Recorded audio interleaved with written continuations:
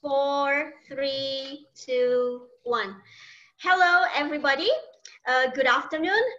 Welcome to Legal Education Talk Series, a program by Indonesia Education Network in collaboration with LEAP-OKP, a joint project by the Faculty of Law, Universitas Airlangga, and the Faculty of Law, Maastricht University. This program is also in collaboration with 5 law schools in Indonesia: Universitas Mulawarman, Universitas Haluolea, Universitas Trunojoyo Madura, Universitas Nusa Cendana, and Universitas Borneo Tarakan.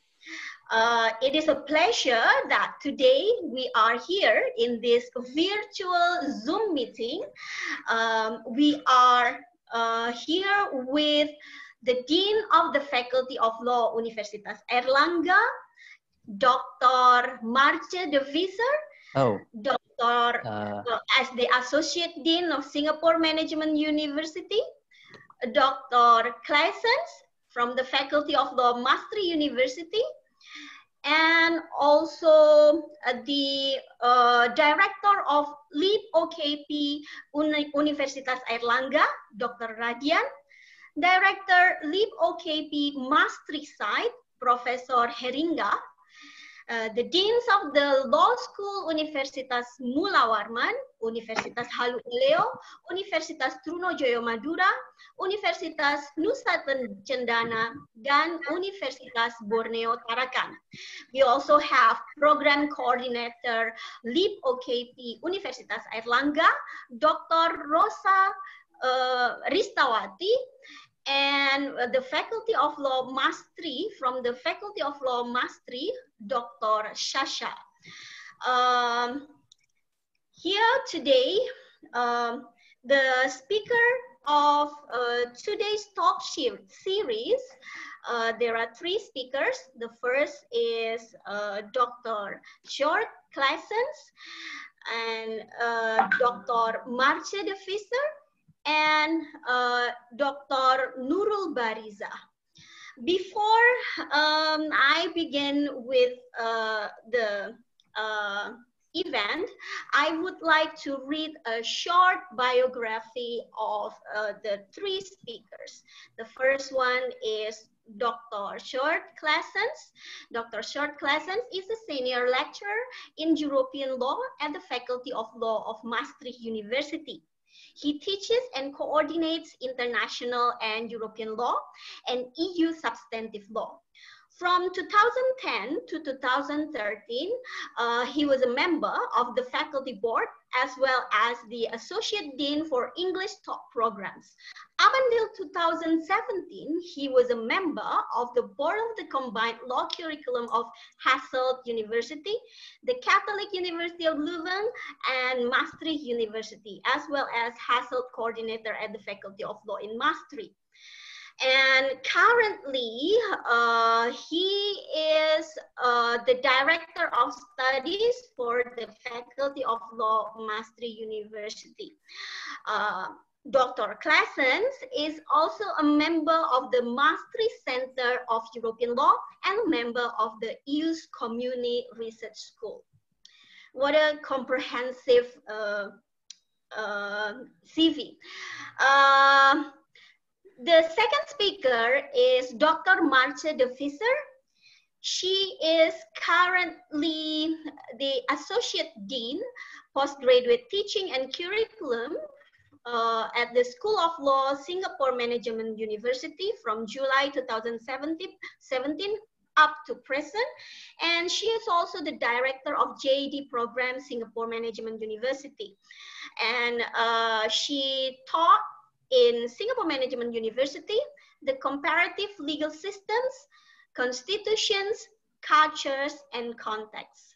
Her research areas or her research interests are engagement with constitutional rules and values outside the courtroom, constitutional courts, transnational judicial dialogues, comparative pedagogy and methodology, and she is currently involved in projects such as framework for extrajudicial constitutional interpretation, participatory constitution making in small states, and cultivating constitutional literacy and identity. And the third speaker, our third speaker, is Ibu Nurul Barizah, Ph.D. She is the Dean of the Faculty of Law, Universitas Airlangga from 2019 until present. Previously, she was the Vice Dean for Academic and Students Affairs at the Faculty of Law, Universitas Airlangga, and she involved in various projects with the government, and she was the part of the General Election Commission of the Republic of Indonesia between 2014 and 2015. And up until now, she is a member of Appeal Commission of Plant Varieties Protection Office at the Ministry of Agriculture of the Republic of Indonesia. Her research interest is particularly intellectual property rights and the WTO law. Well, these are the curriculum vitae of our presenters today. And this talk, I would like to invite the director of LEAP-OKP project, Universitas Airlangga site, Dr. Radian Salman, to give an opening remark for this event. Okay, thank you, Madam Nilam, for chairing this online discussion. Good afternoon, ladies and gentlemen, Bapak, Ibu, and distinguished guests. Thank you for joining our seminar. I would like to welcome all of you. We are honored to have our three speakers, Dr. Claessens, Dr. Maartje De Visser, and also Dean Faculty of Law, Universitas Airlangga. We expect to hear from them about their experience, also, of course, their knowledge, their expertise in their law school on how to deal with nowadays digital learning. As we know that our legal education, that we are now facing challenge with this pandemic situation. Now, suddenly everything is by online. And I think the situation in Indonesia is quite different, because we have problem with gap of educational infrastructure. We have problem also with the gap of telecommunication infrastructure. So now when everything is by online, then of course we are facing problem and also a challenge.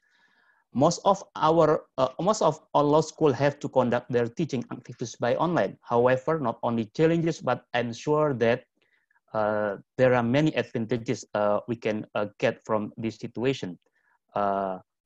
This, of course, as a legal education institution, I think this digital online teaching process will affect to the let's say quality or standard of our graduate students.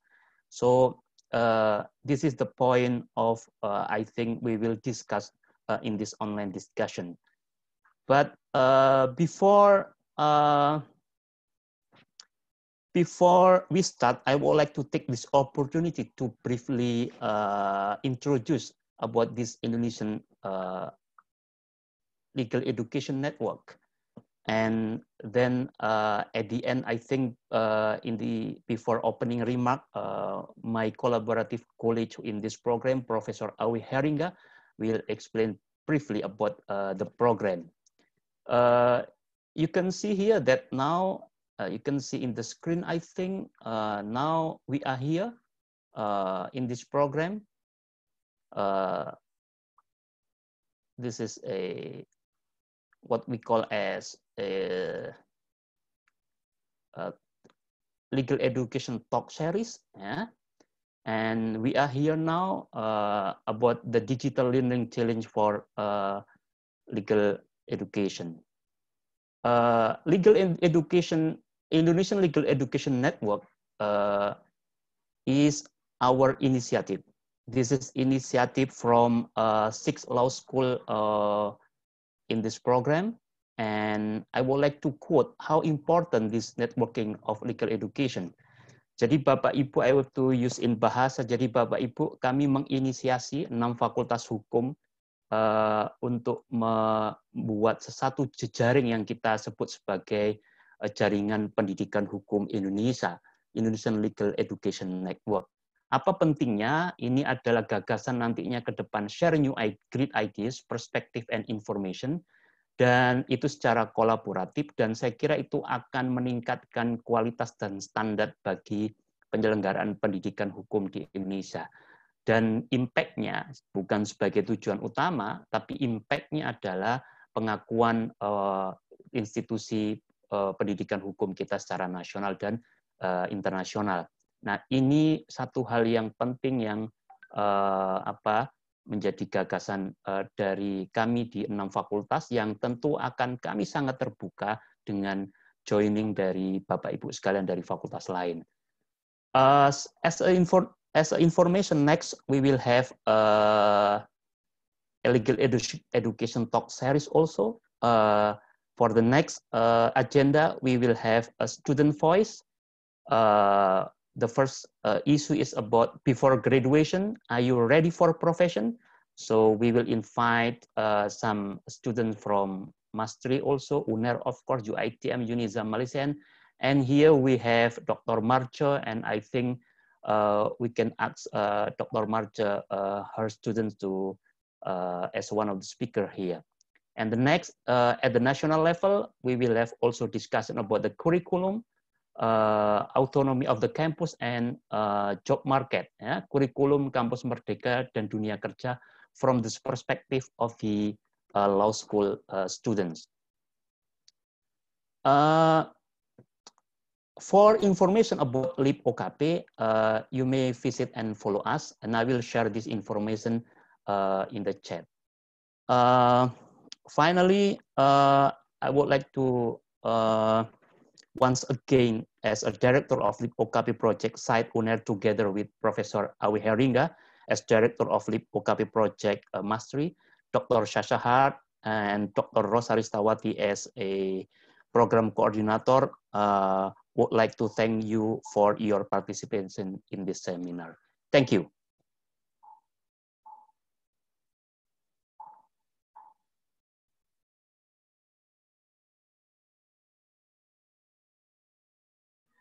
Thank you, Bapak Radian Salman, for the opening remarks. Now, Bapak Ibu sekalian, I would like to remind you, if you are not comfortable asking questions, for example, in English, you can always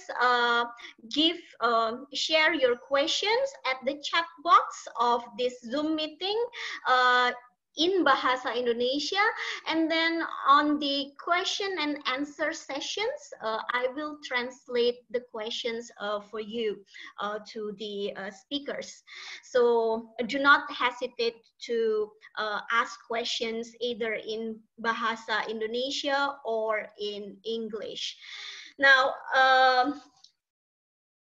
this event is very important, marking the importance of the digital learning, especially in the legal education, that we are currently in pandemic situations where we cannot go to university, that we cannot go to court for practice, and this needs digital infrastructure for law students to study. Bapak Ibu sekalian, as Bapak Radian Salman already mentions, that there is a digital divide occurs in Indonesia. The infrastructure of the digital infrastructure is not spreading equally in parts of Indonesia. Today, we have three speakers that will discuss the importance of digital legal educations. For the first speaker, I would like to invite Dr. Maartje to give the presentations. Dr. Maartje, I will assist you in sharing the presentation slide. Okay, thank you. Thank you very much. That's okay. Okay. So now everybody can see the screen, right? Well, I can, and I hope that the same is true for everyone else. Yeah. So let me start by thanking you for inviting me to join this panel. Quite clearly, it's very timely, very topical to talk about questions of online learning. We could say that COVID has made this particularly acute. But arguably, even without the ongoing pandemic, we're slowly moving in a direction where online teaching becomes important.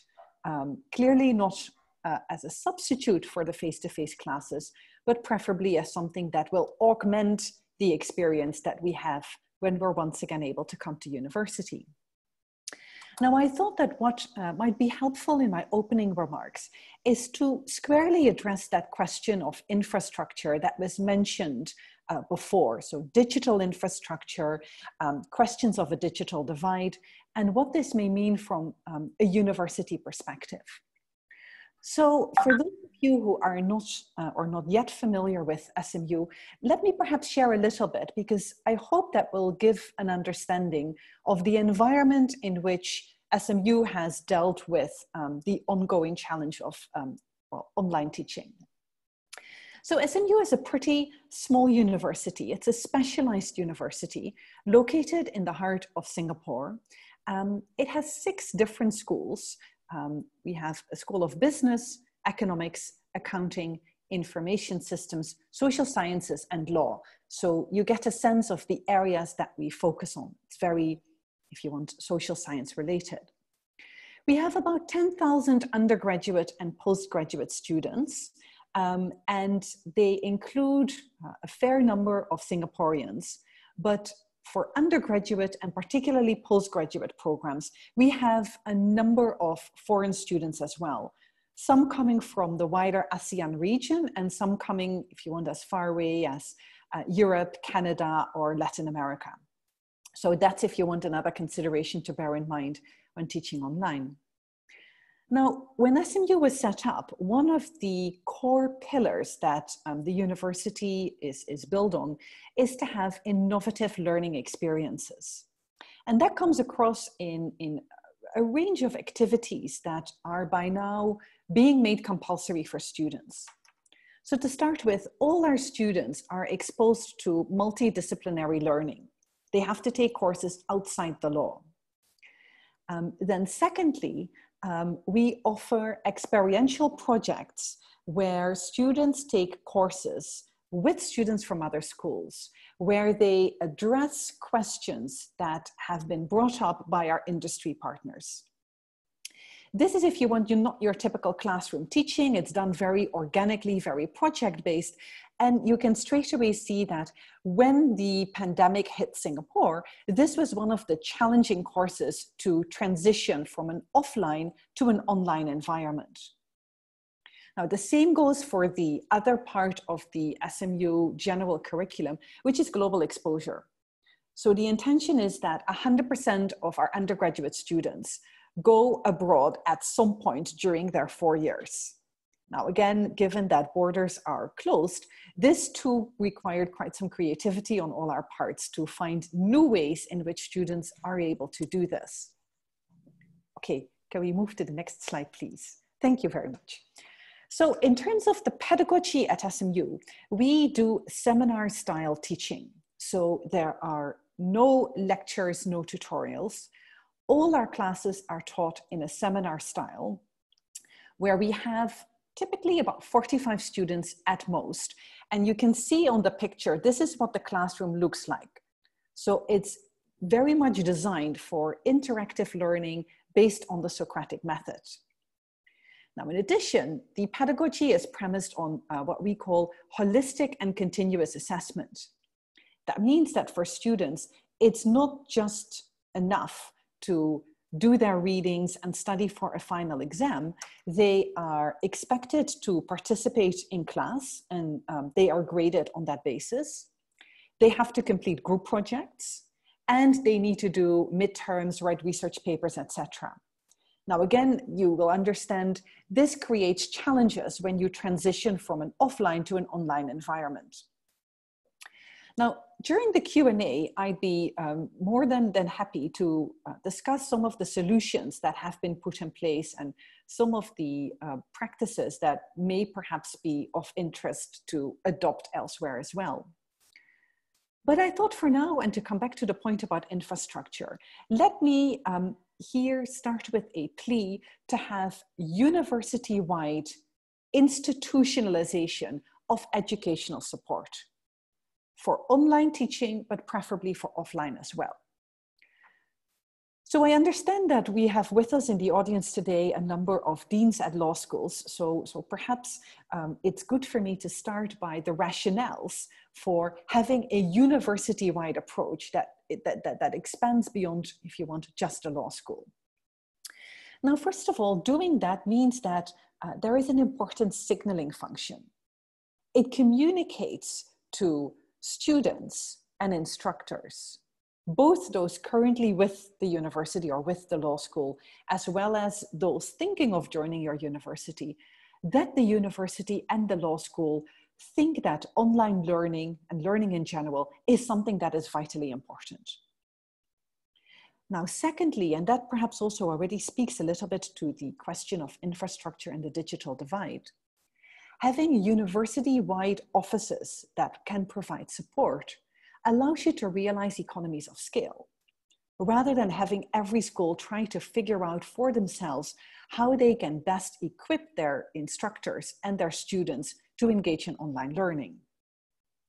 And that brings me to the final rationale, which is that what we have noticed at SMU is that the different schools, because they have their own disciplines, their own way in teaching content, if we all collaborate within a university-wide unit, it allows for cross-disciplinary sharing of good practices, and it may prompt innovative ideas.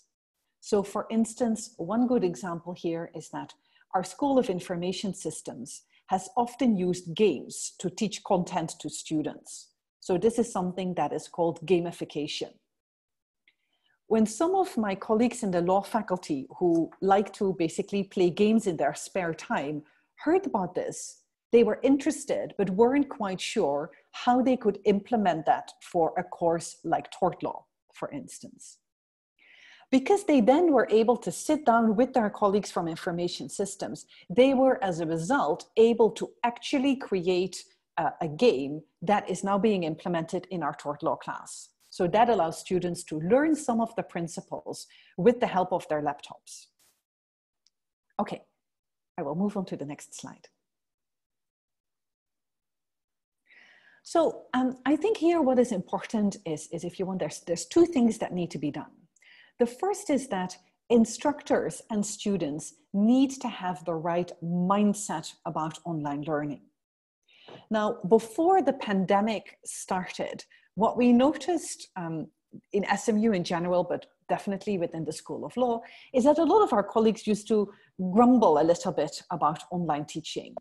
It was one of those things that was never going to be quite necessary. It was never going to be that good anyway, so why bother? And students similarly had a very negative view of this. Now, quite clearly, if you have such a view, it's difficult to get people animated, interested in online learning, especially when we bear in mind that in online learning, we miss oftentimes the vital visual clues that you have when you're in the classroom, where you see, are my students still there? Are they listening? Are they understanding? So what can be done to create that kind of mindset that if you want that culture, that online learning can be effective and can actually be useful. Now, one of the first points here, I think, is to ensure that there is a diverse range of online tools. So something like a lecture, a 2-hour online lecture might work well for, say, a course in accounting where you need to explain how you apply a particular formula. There is perhaps little point in taking a student by the hand and going through it step by step. At the same time, when you have a legal course, for instance, in legal research or legal writing, individual guidance is vitally important. So what you ideally want to do is to have more tools than the simple, I can record my class online and then play it as a video for my students, and then that should be sufficient because they actually will have the content. Now, linked to that is that it's great if we have a number of these tools, but perhaps even more important is for students and instructors to be aware of the vast range of resources that is actually out there. And that also goes for the well-established seasoned instructors. So I'll give you another example. When we were told in early March that we had to switch all our classes from face-to-face to online within a week, one of the challenges is how to ensure that we have class participation. Because at SMU, this is graded, so we can't just say, well, we'll forget about it, or as long as you log in, then we will count that as class participation, and then that's it. So we then discovered that the university has licenses to offer, how do you call these? Sort of, again, online systems like Kahoot or WooClap. And I'm happy to later type this for those of you who are not yet familiar with this, which allows you to type a question on your slide or on your screen.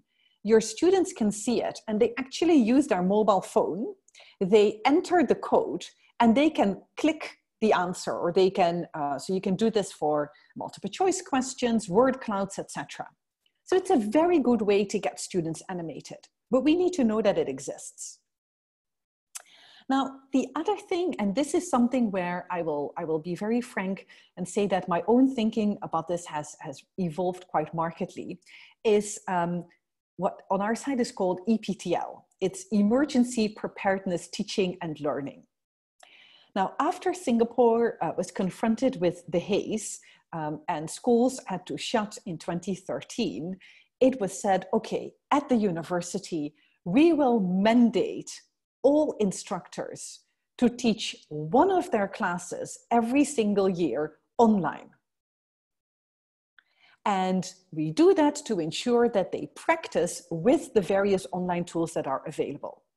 Now, many on our side didn't take this very seriously from the get-go. So some of my colleagues would go into the classroom with their laptop, do the class online while they were physically in the seminar room.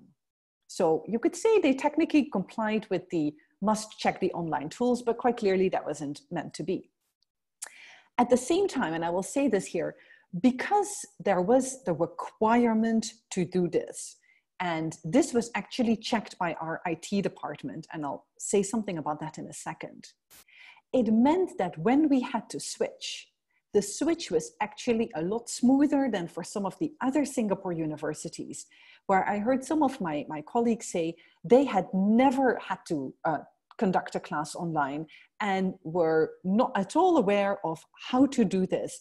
And any IT support would have to be provided from a distance because they were no longer able to come into the university.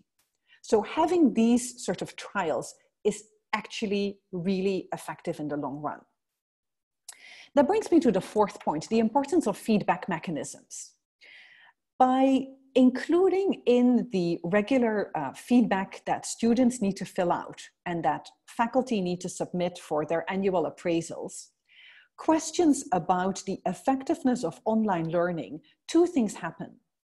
On the one hand, instructors are reminded that they are evaluated on that basis. So this type of, if you want, carrot and stick thinking may motivate some of them to, at the very least, be prepared and be familiar. On the other hand, from the student perspective, we've realized that by asking questions along the lines of what went well with online learning and what suggestions would you have to improve online learning, we don't actually need to come up with all the solutions ourselves, but we hear directly from the students how we can make the online experience more attractive and more useful for them.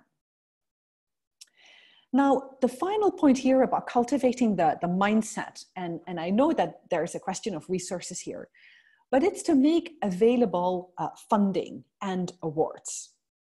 Now, the funding here doesn't need to be huge sums of money, but having small grants available that faculty can apply for to test out online learning mechanisms. For instance, how can I transform a class where I need to teach the tort of negligence in an online fashion with games? If I can get a small grant of, for instance, 1,000 Singapore dollars, I might be motivated to apply for it, to actually do it. And once I've done it, I can share the results with my other colleagues within the law school and get them to realize that they too might be able to implement this within their own teaching as well. Now, if you say, well, resources are not readily available, then the easiest thing to do is to have an award for the teacher that has the most innovative technological approach. You do that, you give out one award, it can be a nice certificate. And at the same time, you ask this teacher or this group of teachers to share their best practices with everyone else. So there's, if you want, a lot of peer learning and peer sharing going on. Okay, next slide, please. Thanks. Now, that links me, and I've already spoken a little bit about this in the previous slide, the importance of having a university-wide infrastructure. And here I'll just mention 3 offices that I think are vitally important. 1, well, every university will have an IT support office. It would be most helpful if within the IT office, you have specialists who are specifically equipped and tasked to support teaching and learning. So I'll go back to the example of WooClap that I mentioned earlier. Now, I'll mention straight, WooClap is something that I had never heard of. But one of my colleagues who teaches research and writing has actually been using this and mentioned it to me. So I did some quick internet checking and thought, okay, this sounds quite interesting. And I realized that the university had a license, but I wasn't quite sure how this worked. So I called up our IT department and said, well, would you be able to direct me to like a website or somewhere where I can find out more? They then said to me, we can actually do something better than that. One of our IT staff is a specialist in the use of WooClap. So she can come over to the School of Law and give a small training just for the law faculty members, for them to realize how this works. They can ask whatever questions they have, etc. Because we were able to trial it in a small session, it made it much easier for all of us to apply it. And from what I understood is that my colleagues who similarly attended this session have all used WooClap, with the students in their feedback commenting on this as being really useful. Now, second, and that's the other question, if you want, about resources. For law students, we often ask them to do a fair amount of reading of articles, books, but in particular of primary materials. And when students are able to come to campus, they can also come to the physical library and consult the physical volumes, the physical books that are there. But the moment the university itself closes, it means that students also no longer have access to these resources. So what that means is that ideally and going forward, libraries need to invest in creating an e-collection. Yes, it's good if you have the hard copy. I mean, you can see the image of part of our SMU library behind me. Clearly, we still have hard copies on the shelf, but we've tried to invest as much as possible in having journals, books, statutes, case law, all of that available online. Now, secondly, what's crucially important for our students is to be able to find resources. And again, we normally expect that they go to the physical library and if need be, speak to one of the librarians who can then almost literally take them by the hand and walk them to the relevant shelf. But in a COVID situation, that can't happen. So what needs to be done is there need to be workshops on how you locate, and at least as important, how you evaluate online resources. Because this will be a skill that students need not only while they're still in university, but also once they go out into the legal profession, because at least in Singapore, most of the law firms are also still working remotely. Now the final, and I saved this for last, because I think actually it's the most important, is to have a university center for teaching excellence. We've had if you want, good fortune to have one of these at SMU. So what the SMU Center does is, and I took this from their own website, is that they engage, develop, and empower instructors to advance their teaching using evidence-based practices. Now, what that means is that there are a number of full-time staff who work at the center who do all their getting up on the latest pedagogical innovations, etc., etc. They then will collate these and they will share them with the different schools and try and tailor them to the needs of that particular school. Now, the themes that the Center for Teaching Excellence can work on, and I've again copied it here, is evolving practice. This is to help instructors to improve their current delivery of material. Integrating technology, so to come up with a form of blended learning. Educational research, so these are the grants I mentioned earlier. Feedback, so this is done after every single term. And then the Teaching Excellence Awards.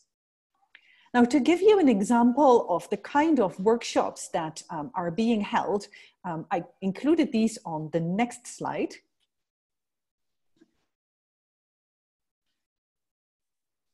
So as you can see in this month and next month, these are some of the modules that the Center for Teaching Excellence is providing so that I and my colleagues don't need to think for ourselves, how am I going to, for instance, redesign my face-to-face class into an online lesson? I may already have ideas, but probably there's only so many good thoughts that I can come up with single-handedly. Similarly, how do I facilitate an online discussion? That's very important, but it's a skill. It's a very different skill from being able to do that in a face-to-face environment. So these are some of the sessions that are being organized. And then on the final slide,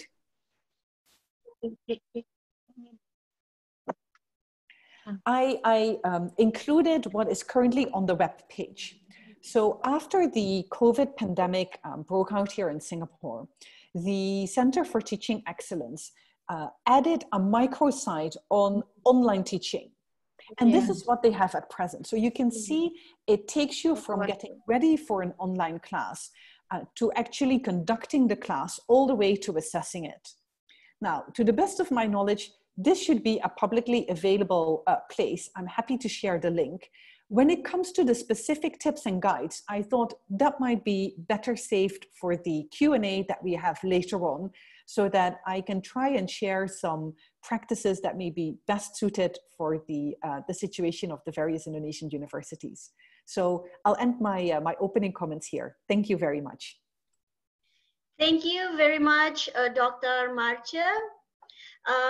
Thank you for the presentation. It was very interesting that SMU have a very excellent way in dealing with a pandemic situation, employing numerous of innovation in digital learning.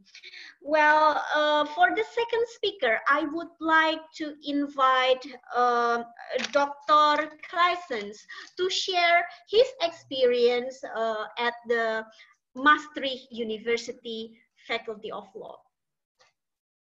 Dr. Claessens?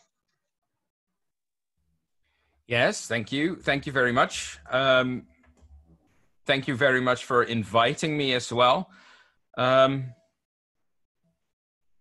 Shall I share my own screen with regards to the presentation, or will you let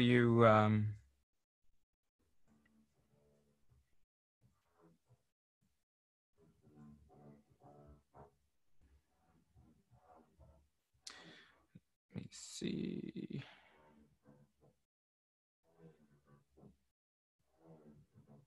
I can't share my own screen. In the meantime, apologies for any noise you might hear in the background. There's some renovation work going on in the building. So if you hear a jackhammer in the background, that's not me, but that's somewhere downstairs, where people decided they wanted a new bathroom or something. All right. Ah, there we go.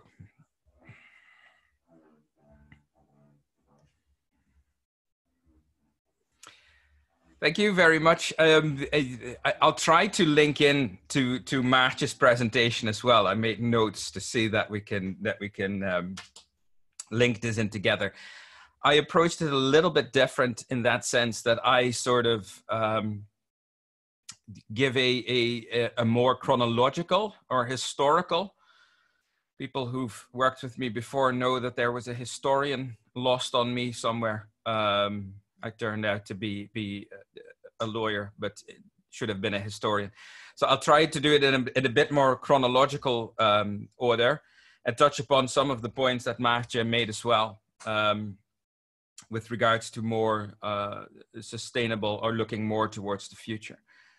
A short overview of Maastricht University Faculty of Law to characterize where we were. When COVID-19 broke out. We're one of the 6 faculties in Maastricht University. Maastricht University in total has about 18,000 students and about 4,000 staff, and we have 3,000 students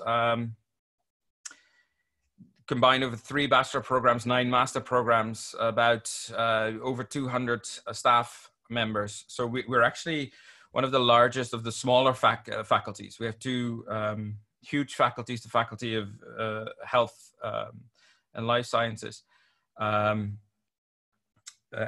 the School of Business and Economics. And then there are smaller faculties, and the law faculty is among the bigger of these smaller faculties.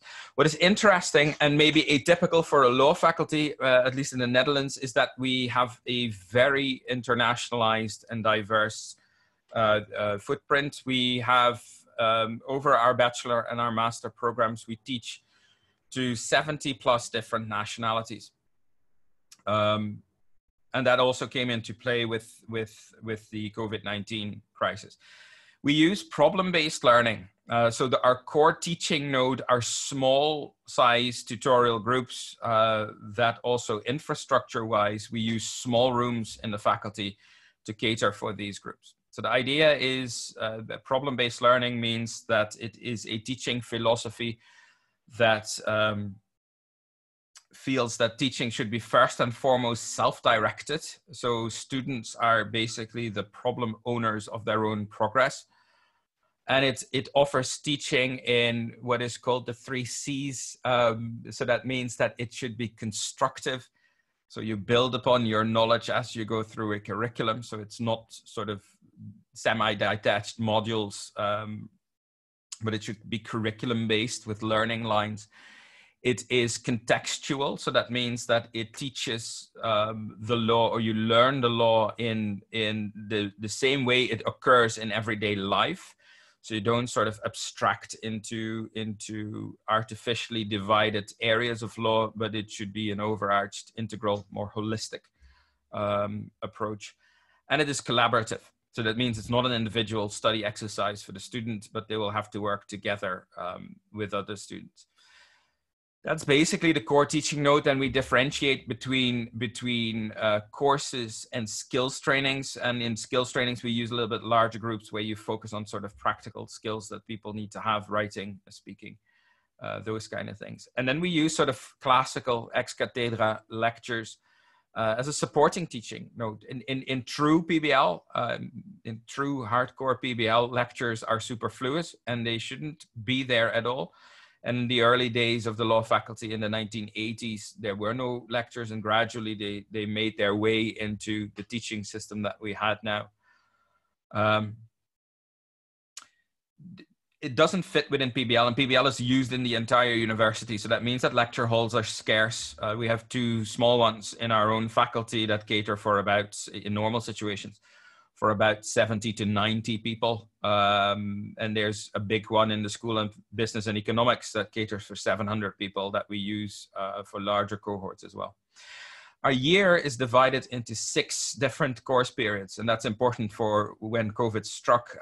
So there are 4 large course periods, on average running about 2 months. So from September to October, October to December. And there's a smaller one in January, and then a 4th and a 5th large course period from February to April, from April to June, and then another smaller one in June, July. And that's, so we have if you look at the picture in the world, we have a rather long academic year that runs from September to mid-July, more or less, if you count all the resits and the things students need to do. So that is where we were. Just before COVID-19 broke out, 2020 has been an interesting year for Maastricht University. To put it mildly, over the Christmas holidays, late December, early January, the university was struck by a severe cyber attack, which rendered much of the digital infrastructure useless for a couple of weeks. And then there was a very slow and gradual startup of online mechanisms.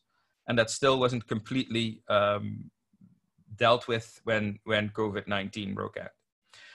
Also, interestingly enough, in late January, we had a meeting with all the vice deans and directors of studies in the Netherlands, of the law faculties in the Netherlands, in Groningen, which is about as far away in the Netherlands from Maastricht as you can get, and where the topic was online education. And the vice dean and I were there for Maastricht, and we sort of leaned back in our chairs and thought, well, this is not so much for us, because PBL is relies very much on personal interaction and very much on meeting people and seeing other people. And beyond the odd recording of lectures, there was nothing really very much in our policy that strived towards online education or forms like that.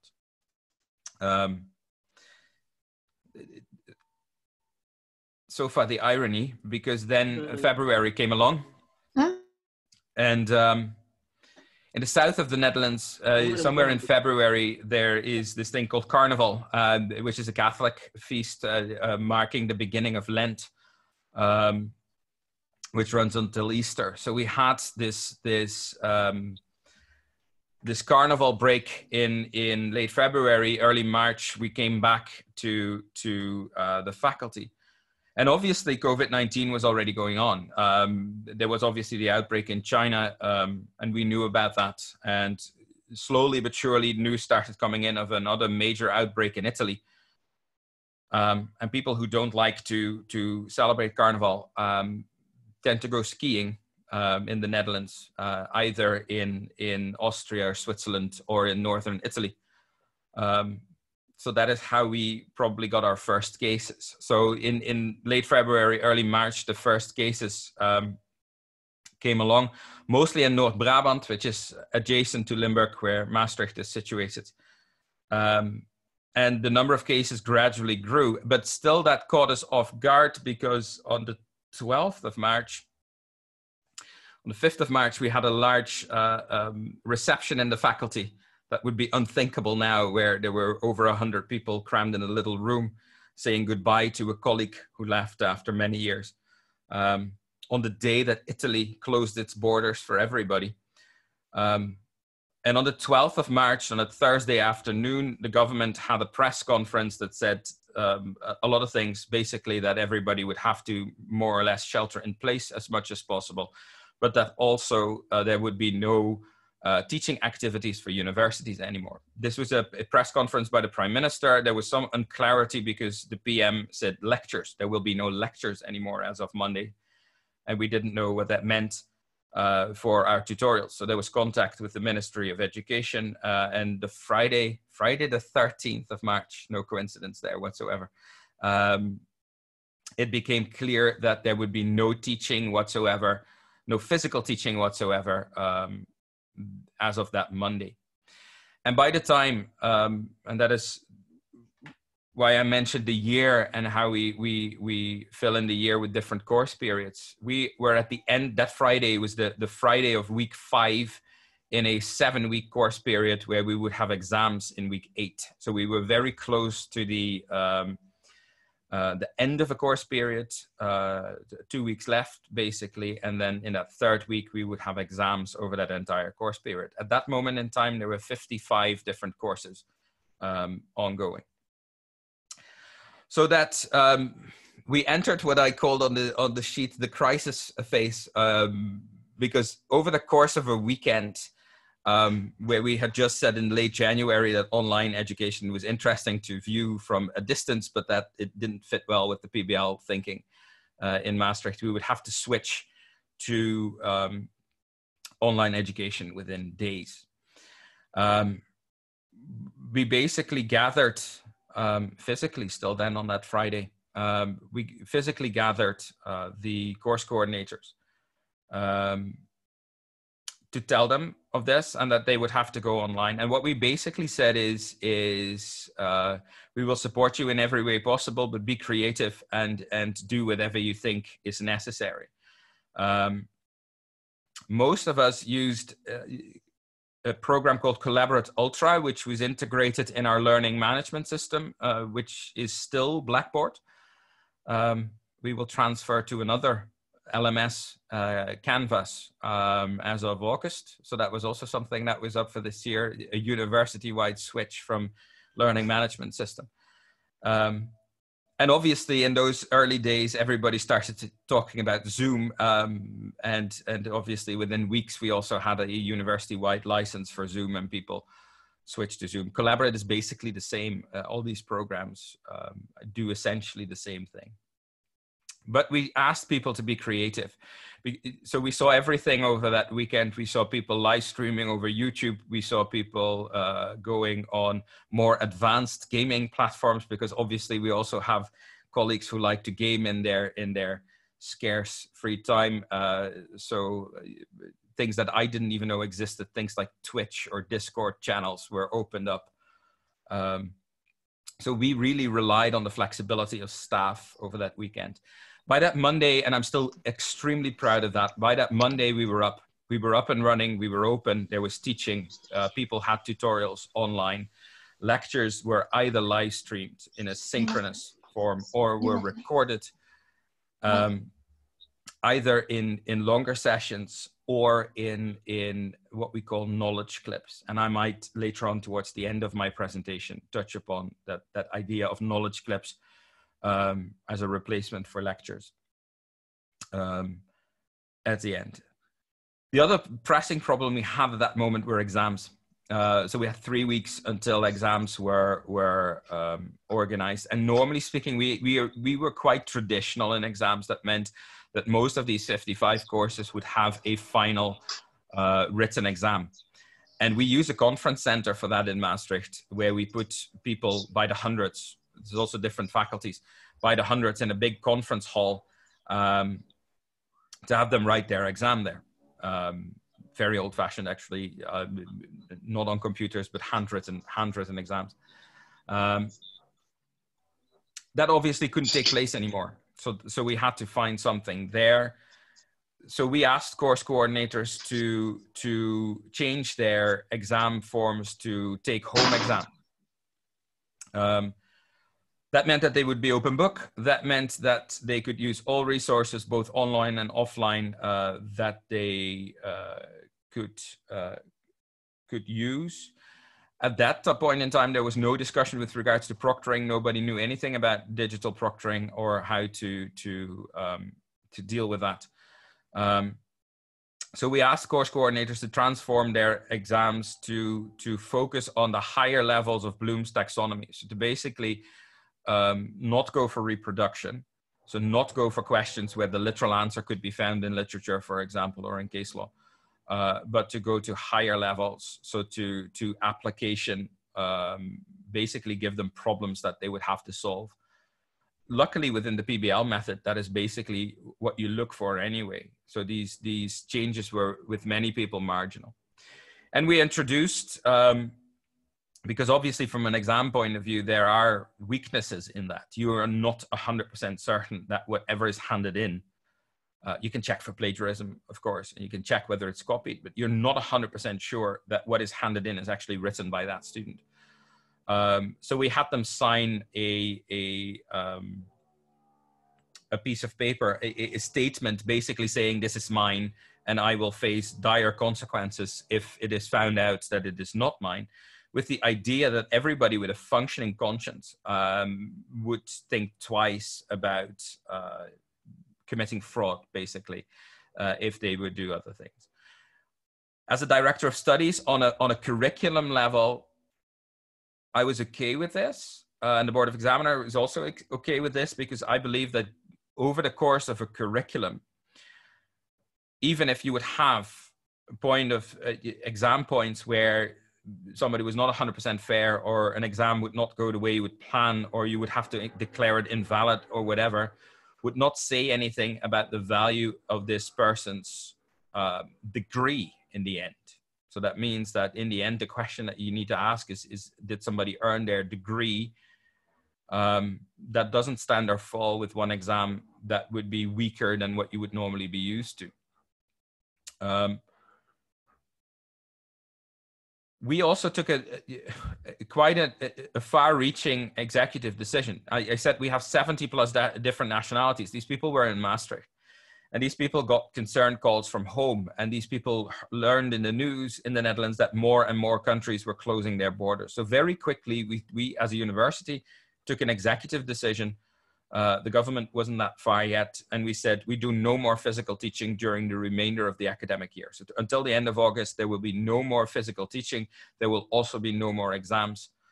If you want to go home, please go home. Luckily, everybody made it home. I've heard about interesting stories of people who managed to take last-minute military flights back to wherever they came from. But in the end, we got everybody home safe and sound. And that was very, very important for us as well. But we knew at that point in time there was no going back. We couldn't ask our students to come back during the remainder of that academic year. And that's still something we're struggling with now as to towards the future. What are we going to do in September up until January? As I said, I was very proud of how the faculty reacted.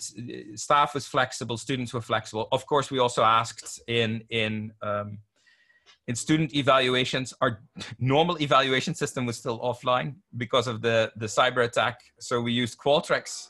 We had to improvise on a lot of things.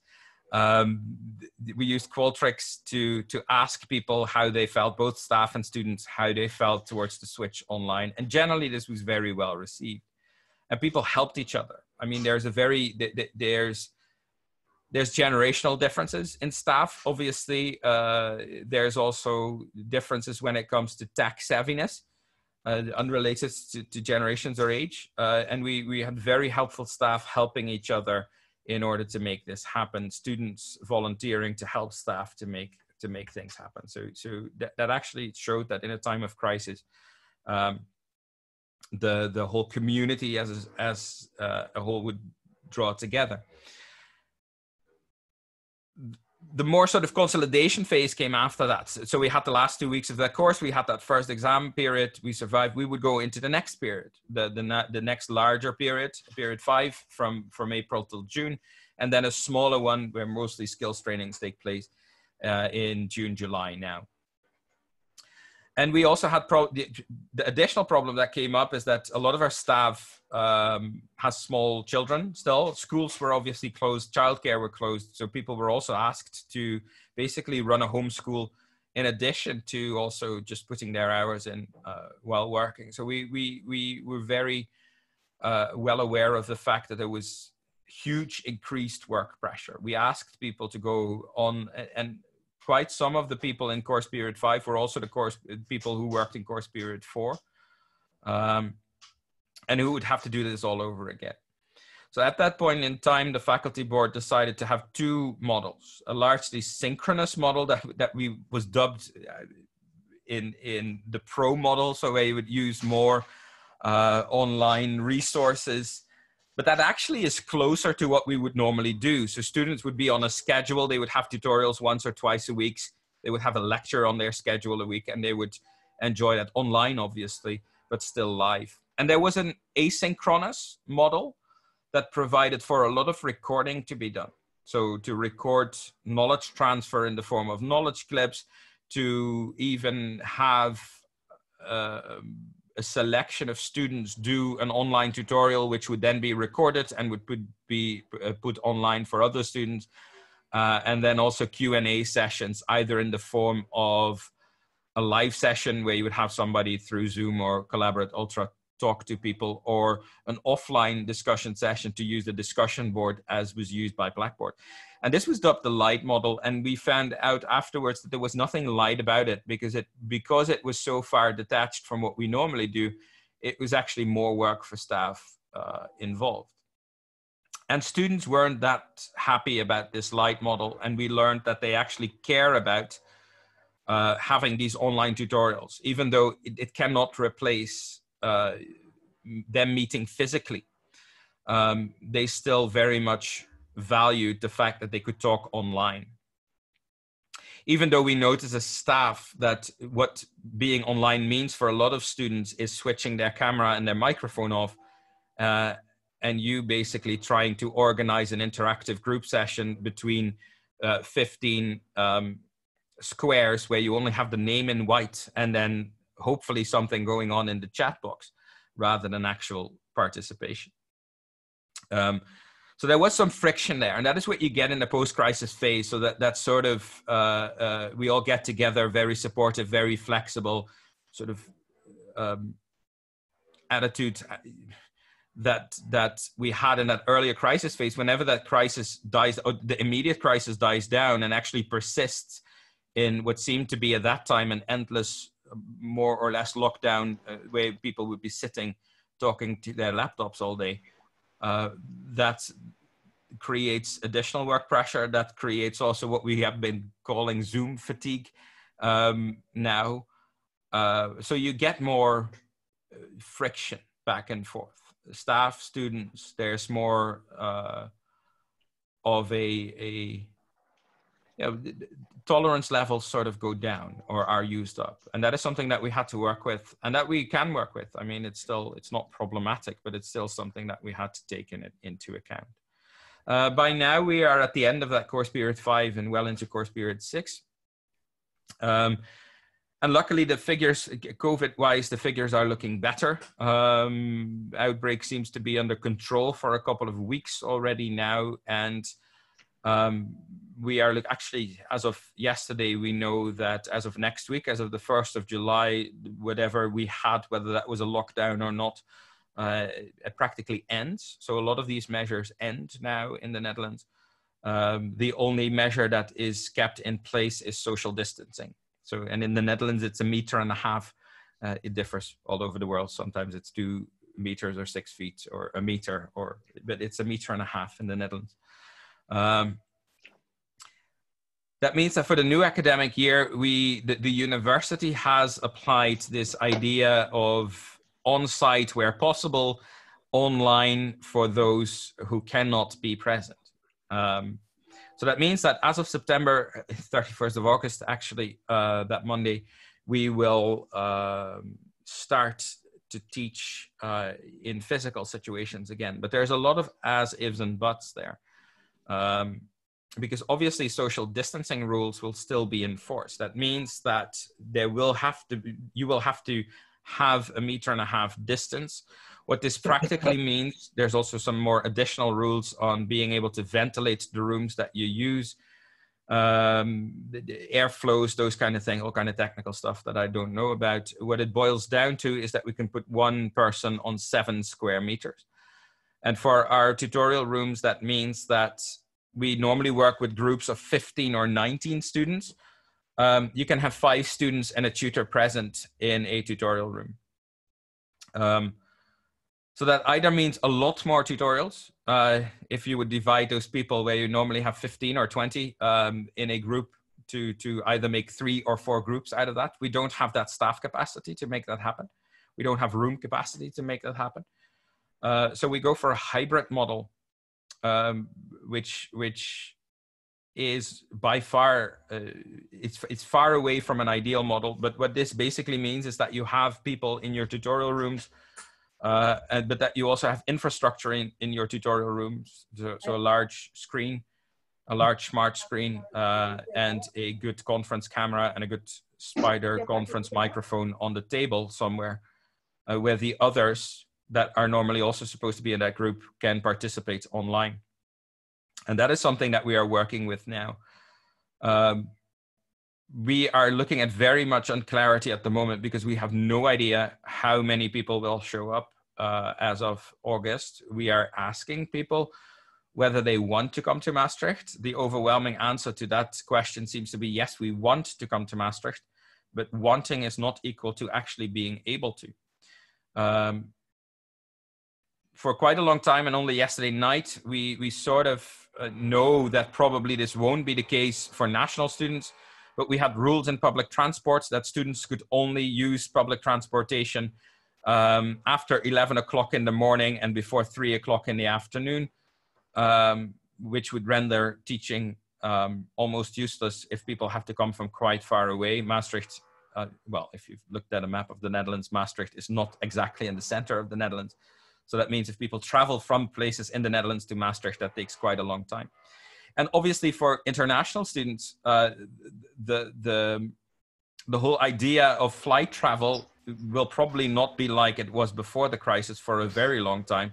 And questions of financial ability also start to pop up then. Are people still able to afford a plane ticket if it is 3-4 times the price that it was before this whole COVID crisis? Which would link into, but I think that's more for Q&A or for another discussion, the danger that we try to avoid at all costs, obviously, of social divides into studying. So that's the hybrid model we're going to. Exams will still be online. And I said online unless, and then 3 dots, unless somebody higher up, so the Ministry of Education or the university might take a decision that we have to go back to on-site examinations, which is possible. If you look at the conference center, we normally hire 1 hall. They have 3 or 4. That could also be a possibility that you put people there with 1 person per 7 square meters. You would need a whole lot of more square meters there. We have those. So that could be a possibility that somebody higher up says, okay, we are going to move away from online exams because of these weaknesses that I indicated.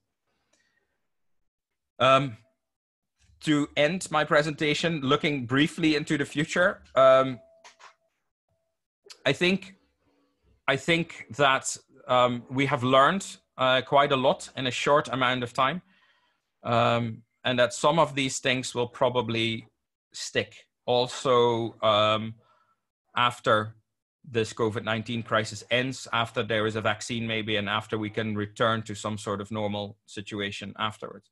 And what I'm looking at for our PBL situation is most notably that position of lectures. Cohorts were growing. We had more and more trouble to fit entire cohorts into lecture halls. Anyway, we noticed that there is a generational difference. 18, 19-year-olds that we have now but also 20, 21-year-old master students have problems having an attention span of 2 hours where they have to sit and listen to somebody talking, lecturing. And there are different ways of, and I was actually myself experimenting with knowledge clips. And I know that Alt-Willem Heringa has been using knowledge clips for years in his courses to add to or to even replace actual lectures. I had them replace actual lectures in my course just before COVID broke out, and that was actually ideal. So I see the teacher of the future, the law teacher of the future, also having literacy in knowing how to record, knowing how to make interesting online content, knowing how to edit maybe a little bit. So there's a whole different skill set that comes up. And I support Maartje in saying that's probably university-wide support of these things is something that is extremely important. And there's an infrastructure side to that. That means buying stuff. Like everybody else in the world, I think the university also dived on good webcams, good microphones, good, I mean, the stuff is sold out all over the world. So everybody has been doing this. But also to invest in people who know what they're doing and can teach people actually how to do these things. The danger is indeed, I don't know if but that is also the position that I'm in, Maartje, as a director of studies in a law faculty. I also tend to be quite weary of centralization by the university if it is not extremely necessary. So what we do is we share best and worst practices between the 6 faculties. But I think I would find it not flexible enough if I would have a central university agency that would sort of instruct us how things would need to be done.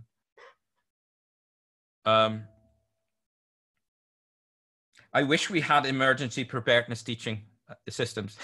We didn't have those here in the Netherlands. Okay, I think that sort of ends the things that I wanted to say, and I'm obviously interested in the Q&A sessions and see what questions people might have. Thank you very much. Thank you, Dr. Claessens, for sharing your experience at the Faculty of Law, Maastricht University. Now, it is very interesting that lecturers at Maastricht University needs to adapt in a very short time with the pandemic situation. Now, for the third speaker, I would like to invite the Dean of the Faculty of Law, Universitas Airlangga, Ibu Nurul Barizah, Ph.D., to share her experience at the Faculty of Law, Universitas Airlangga, teaching law at the pandemic situation. Please, Ibu Nurul Barizah. Thank you very much, moderator. Good afternoon, everybody. Also, good morning to my colleague in the Netherlands.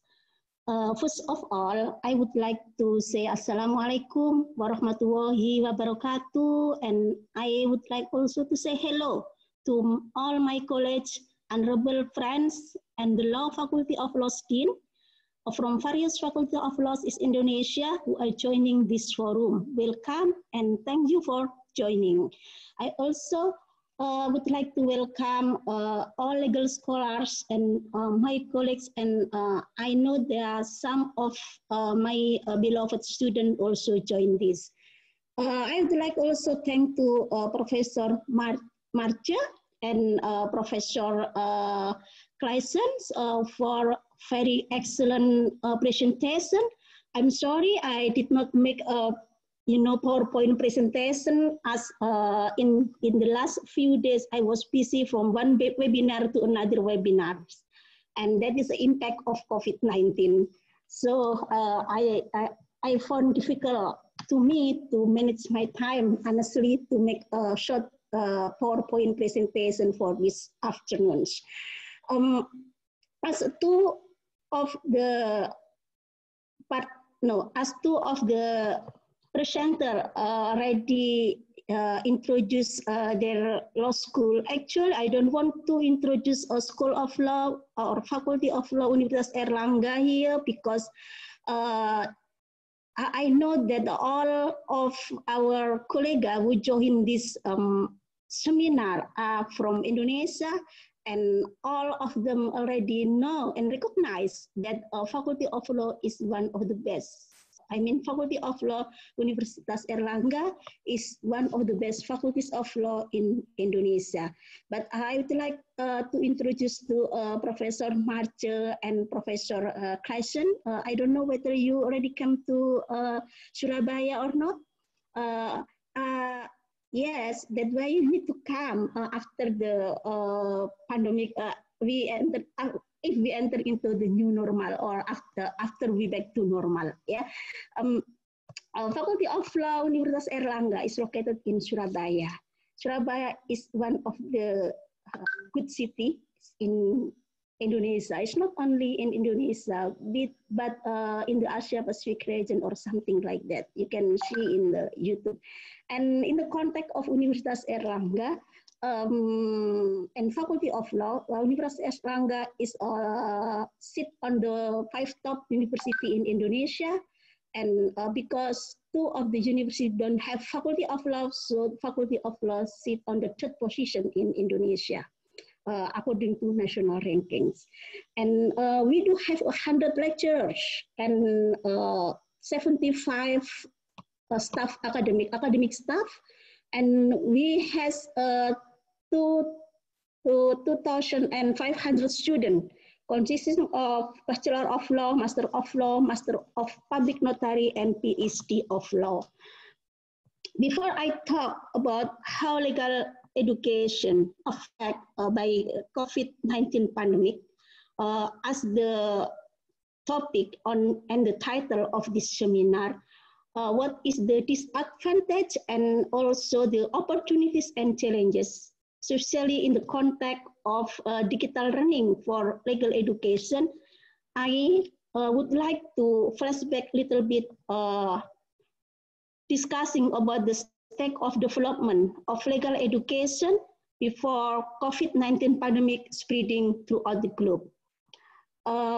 If we remember that we have been discussing the position of legal education in the digital age as impact of 4th industrial revolution, in which many legal profession, lawyer are replaced by smart robot and artificial intelligence, and the role of big data for storing huge of document.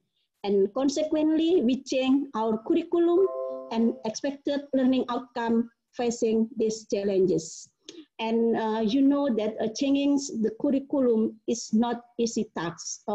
We have to struggle to change that curriculum to face with the digitalization of legal education. Before the COVID-19 pandemic, we are facing the decade of digital revolution, which has transformed so much our worlds, and of course, transform legal education as well. Then we have preparing to enter into digitalization of legal education, as legal profession has already digitalized. Law offices are now paperless and using cloud-based practice, majority of them. We have to predict that digital production and distribution of the course material will powerfully affect what the content and the way we are used in the classroom and library. And we have been entering into a transformation era before the COVID-19 pandemic. The problem probably in the context of Indonesia, when we are facing the COVID-19 pandemic, quite different with what already talked by Dr. Maartje from a perspective of SMU University, because when we see her presentation about how best the infrastructure in the SMU, So we have to think and consider from the perspective of Indonesia that actually I want to say we have a spirit, we have ambition, but you know the fact our condition in the context of infrastructure, I'm not saying poor, yeah, it's not good for saying poor, but I'm saying that less sophisticated, probably like that. I read a book before change the, or before I made redesign curriculum before the COVID pandemic spreading through the globe. The book that wrote by Professor Edward Rubin entitled Legal Education in Digital Age. The book was published in 2012. Professor Rubin is Professor of Law and Political Science for Vanderbilt University. He discussed how digital material will create and how they will change concept of authorship as well as method of production and distribution. And we explored the impact of digital material on law classes and law libraries.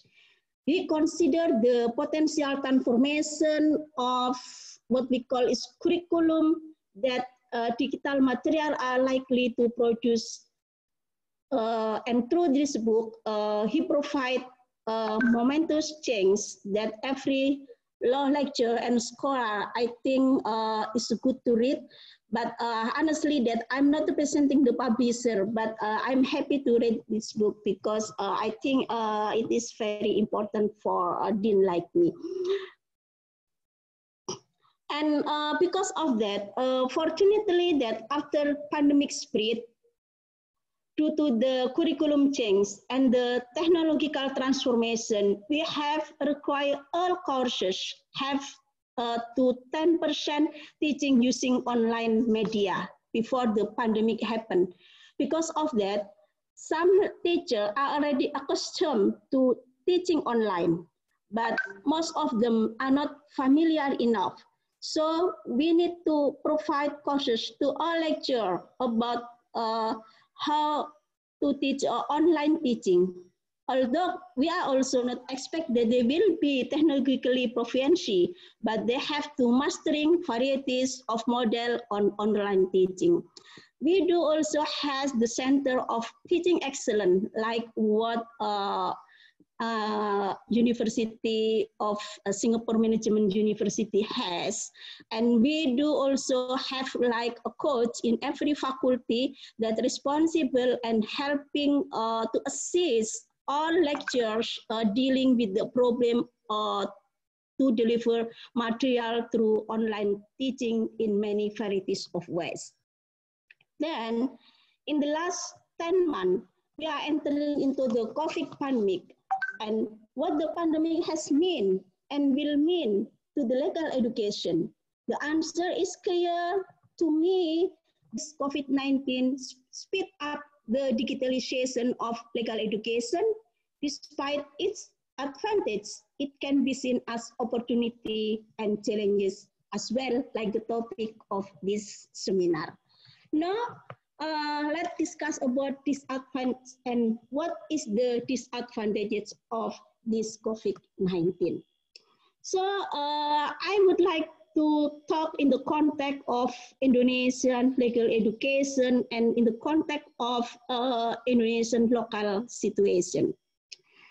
The university decided to close in the last 3.5 months, but close in the meaning of physical activities at campus. Teaching and learning processes must going on. This means that we move our operation online, and since then we have used various variations of online teaching techniques and format. What it means by the student and how about student life, that is the crucial issues in Indonesia. Of course, the life of many students across the country have been disrupted, with most of them returning to their family homes, it seems, for the next semester and for the rest of this academic life. At the same time, lectures exploring new options for online teaching, but we also understand that many problems arising ranging from lack of face-to-face contact to the technical issues. Many lecturers comment and protest that traditional ways of teaching cannot be replaced with online. In the context of quality, for example, although it is still debatable until now, they argue that during traditional class teaching, they can contact the student directly. They can ask the student directly, can control the class, can be implement student-centered learning easily, and lecturer can see the student one by one, can see their gesture. Lecturer can see the seriousness of the student, as this can be also used as a parameter to evaluate the student class participation. Still in the context of Indonesia, if many students might adapt easily to online learning, considering must be given to the accessibility of remote working, in particular for those from disadvantaged background, and for example, students with disability. For many such students, on the top of the forced disruption to their study, there will be further issue for them to consider. They might find that unlike their peers, they don't have stable internet connection, and also hindering their participation in the online classes and even impacting their ability to sit their exam. Particularly students from affected family with COVID-19 pandemic, in which their parent lost their job, their parent business must close due to the COVID-19. They face the very, very terrible situation.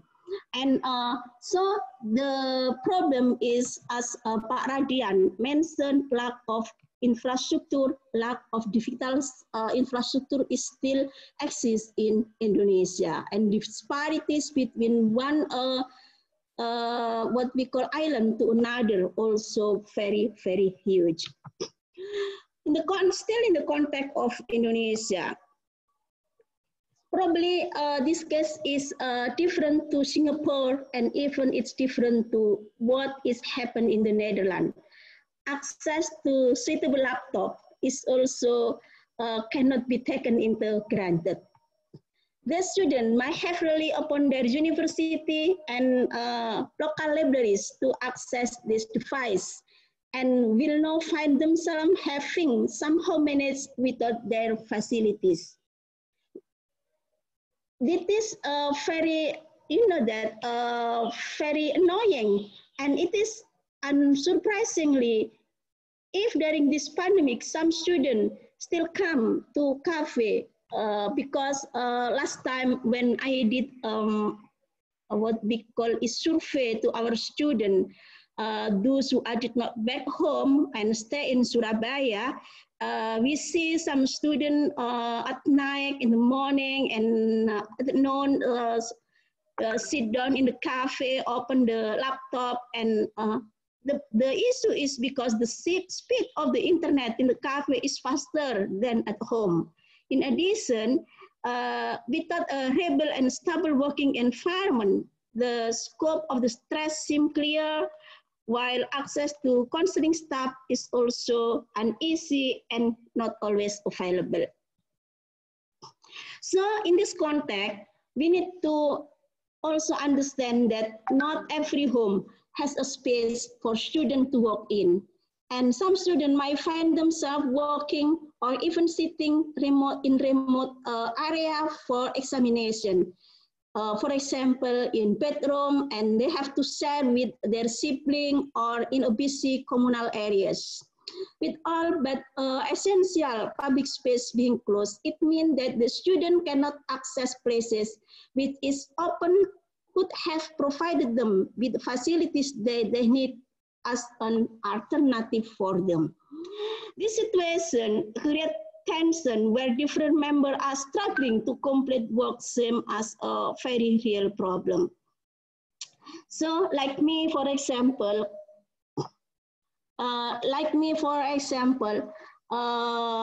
all my doctor are studying at home, and sometimes they have problem, and I should also working at home with different what we call is duties. So it make me complicated when they ask me to do something and annoying me.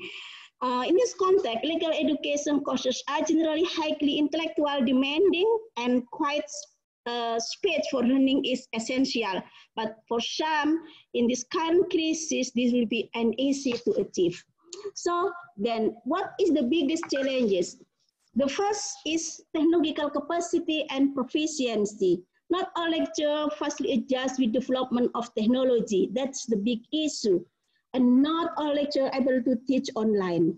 Then we need to provide assistance and special training regularly to all the lecturers so they can use all the technology available and experience new pedagogies in online teaching and learning processes. Secondly, there are some courses that cannot be conducted online, particularly courses related to practice cannot be done online. Thus, there is some teaching course must be postponed, like mooting court, legal clinic, legal skill, lawyering, and some course will be conducted when we enter into the new normal. The exam of such courses in the semester are postponed. So, it will conducted when we are entering into the normal. So, such exam is pending while outside law school, the court has already implemented a court. It means what? It means that we are still left behind to some extent. Thirdly, pro degree also require a law faculty to give more practical exposure to students than mere bookish knowledge. As the students who are studying law currently will be in the courtroom as soon as possible when they graduate. We are facing challenges dealing with internship course, since many of law firm, government office, parliament office, institution, agency, court are still work from home and with limited access to enter. Considering the fact we are also postponing internship course. In Indonesia, we have internship course. We do have like what we call is community service course for students. If the student unable to complete this course, they cannot graduate from the Faculty of Law. This course is impossible to be conducted during this semester, and thus we must offer alternative model that can be evaluated as equivalent to what we call is KKN, Community Service Program or Kuliah Kerja Nyata. Furthermore, all exam and evaluation are conducted online, so we need to adjust the type and model of exam that we already set up in our curriculum and in our expected learning outcome. We need to create a type of evaluation and exam which give biggest possibility to our student able to do without difficulties. We have to ensure that even though they are stay in the remote area, it can be accessed well. Then probably my time is limited. I just talk a little bit about the opportunity. This pandemic increased international solidarity and cooperation, work hand in hand in aspect of our life, not only in the facing international public health emergency, but in education as well. It means that during this pandemic, the world become closer and closer. We can see this opportunity to set up a new platform for cooperation and partnership, in a cost-effective space. Many of our partners offering their hand to give public lectures online, and believe me, that this trend will continue when we enter into new normal or enter into the condition of normal. We had success in inviting many our partner universities from Malaysia, Australia, Netherlands, and many others to give public lecture to our students. The trend of webinar sharing can also use to complete the online teaching material and can also enrich knowledge to our students. Next semester, we enter into the new normal condition, but given the condition of Surabaya, which still being unsafe. So the number of positive COVID-19 in Surabaya is still increasing from day to day. It is very unlikely that we will ask students to attend class. Degree from the Minister of Higher Education and from our rector already state that we are using online teaching and learning until the end of this, until the end of the next semester or the end of this year. It is hoped that in the next semester, innovation of lecture learning by using online media will be more sophisticated, more advanced, and more varied, more attractive to the student. Lecturer and student are more familiar with the classes on online media, and of course, student more satisfied. To conclude my presentation, I would like to say that COVID-19 pandemic has already changed the mode of teaching and learning and phase of our legal education, from conventional one to the alternative mode of teaching by using technology. By doing this, automatically and coincidentally, we are already moved into what we call smart campus, digitalization of all aspects of our academic life and activities, e-learning, e-administration, and e-payment. This in line with the main task of the modern university, which prepare future lawyer, is the combination of humanitarian and technological knowledge and skill, as well as the development of student skill in working with modern technical means. Of future lawyers, training of future lawyer must wear a systematic nature of the application. Graduate of law school should able to identify a specific legal situation, receiving the necessary information from a variety of sources, electronic one, which implies high level of mastering skill of digital. This COVID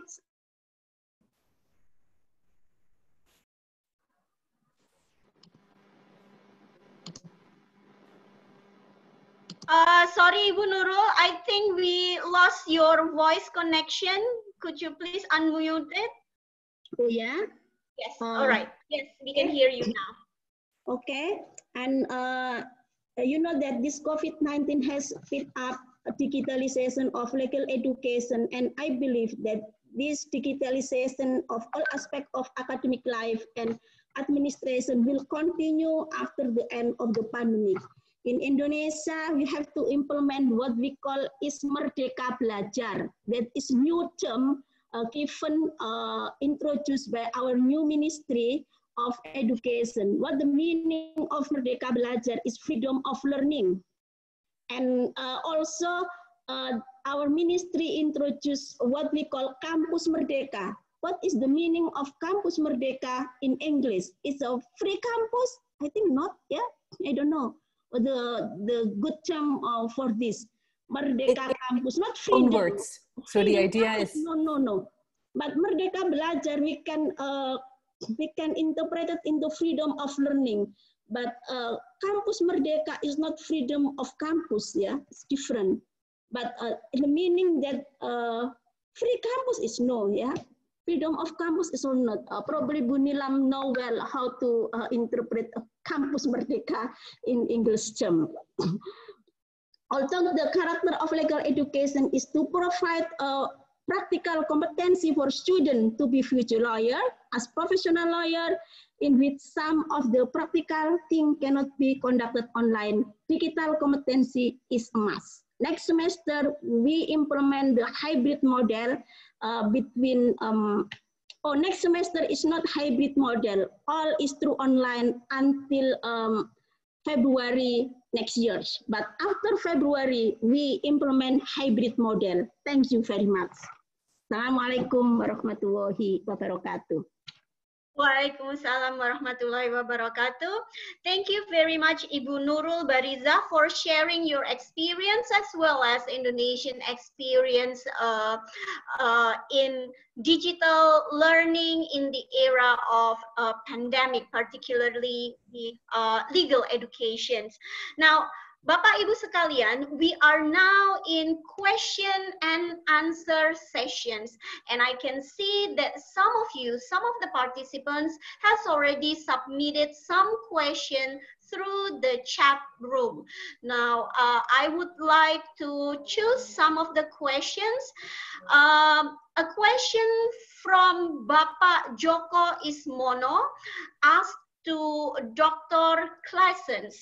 Bapak Joko Ismono asked whether the study regarding the court's judgments is implemented in Maastricht University, and how do you study precedents in the pandemic situation like this.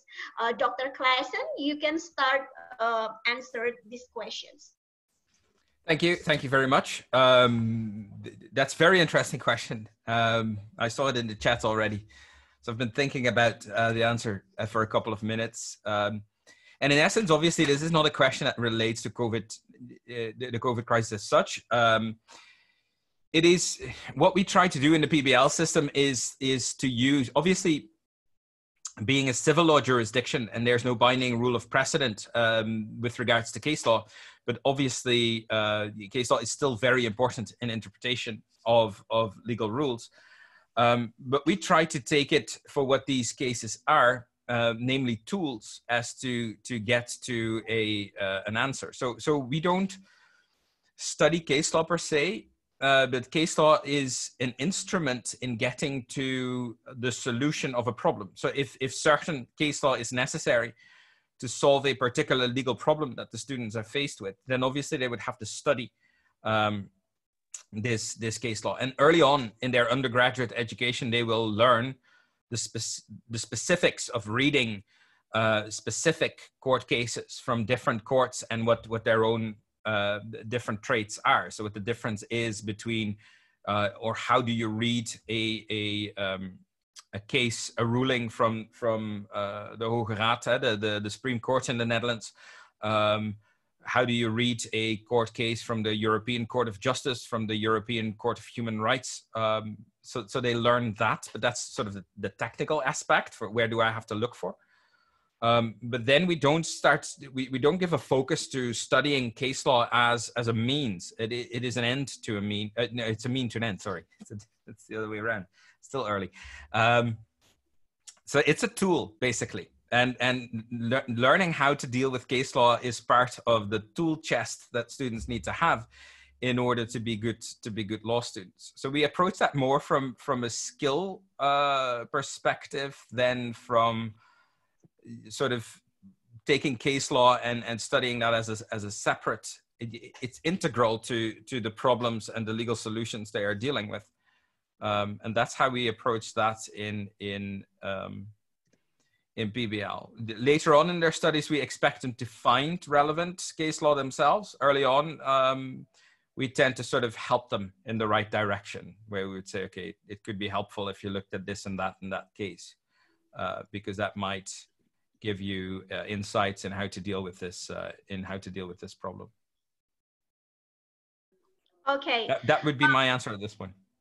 Okay, thank you, Dr. Claessens. Now, we have the second question, but this one is not particularly addressing Dr. Claessens or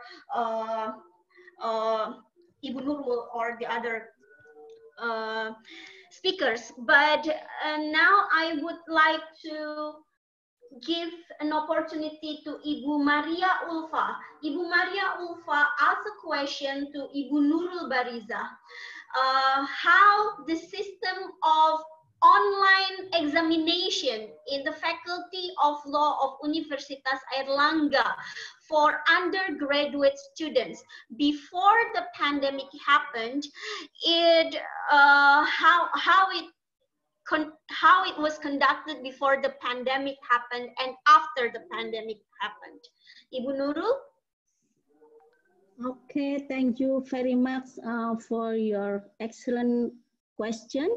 I think in the context of online exams, yeah, and also evaluation for students. Before the pandemic, we do regularly, normally. There also depend on the what we call is the course. If the course use, in the course type is like practical, so like a moot court or something like that. So they have to practice and establish a court or something like that. Yeah, and there are also like what we call sending a paper, take-home exam, or critical and analytical thinking, sitting in the class exam, many type of, and some of the exam also just like asking the lecture, asking directly, like in when we defend for our dissertation or something like that in front of the lecture. So it's depend on the expected and outcome. It depend of the teaching. Curriculum teaching document.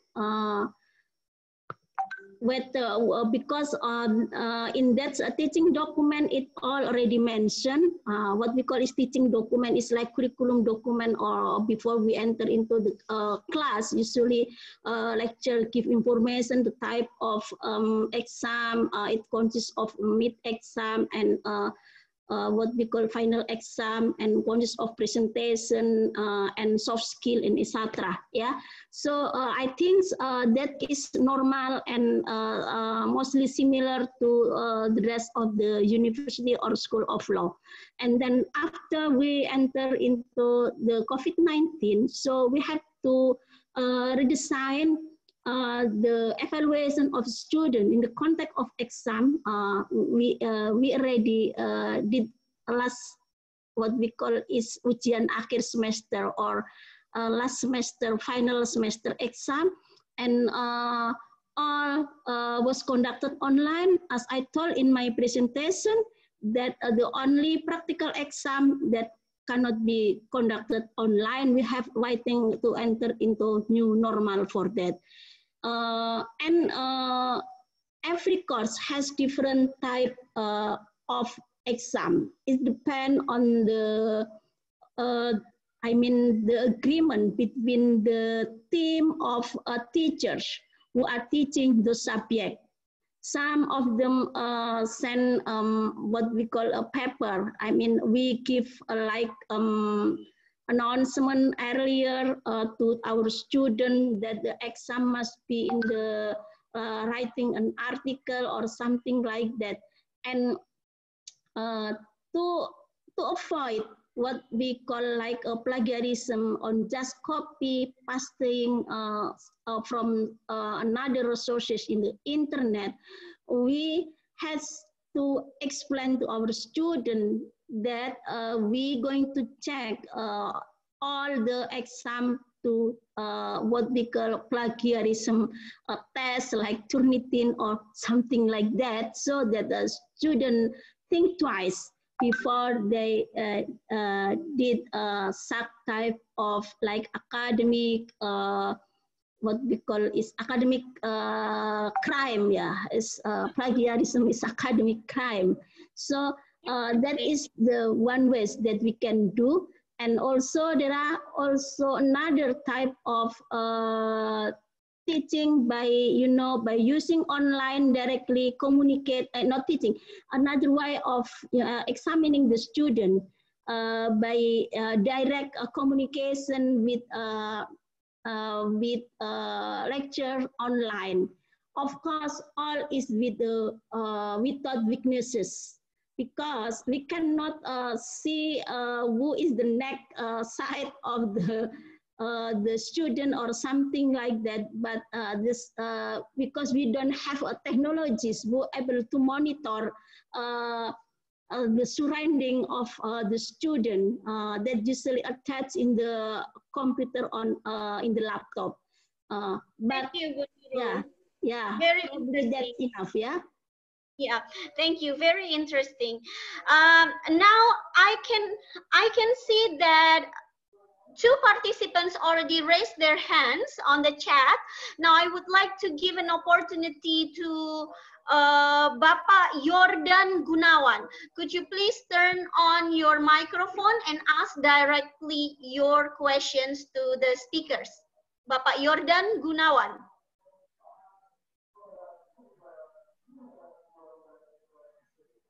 Okay, Bapak Yordan Gunawan. Okay, he is not here.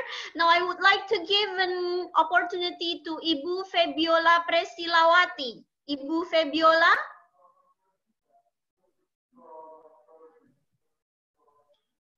Ibu Febiola, you can turn on or unmute. Suaranya. Apa suaranya saya agak... Ah? Oh, dari Unair. Yes. Hello. You start asking question. Yes, Bapak Yordan Gunawan. Oh, yeah. Oh, I'm so sorry. I'm just back from the restroom. Sorry. Okay, so thank you very much. My name is, I just opened the video. My name is Jordan from Universitas Muda Yogyakarta.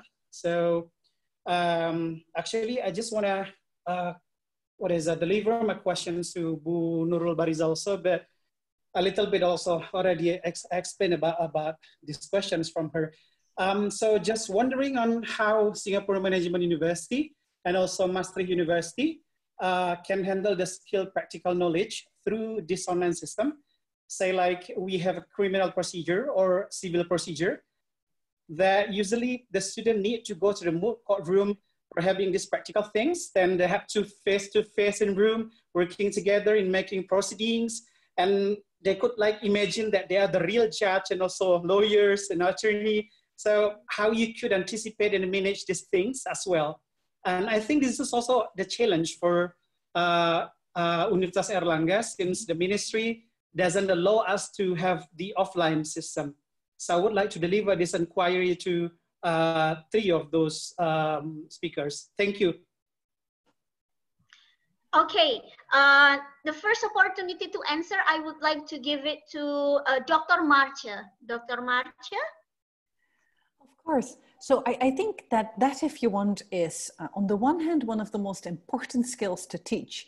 And it's the one that is most difficult to teach in an online world. So I've seen some of the other questions and they focus on the important topic of how do we create, if you want, an exciting and informative online experience.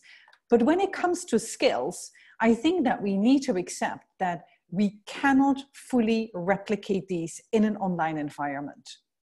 Now, if you want, what can be done? Now, when it comes to, for instance, mooting and legal clinics, we have actually been conducting these online at SMU. So one of the ways in which this can be done is that a number of the online systems that can be used, so Zoom has it, we use WebEx quite a bit, they have breakout rooms. So that is where you can have a small, if you want, almost face-to-face discussion with your students where you could guide them through a specific problem.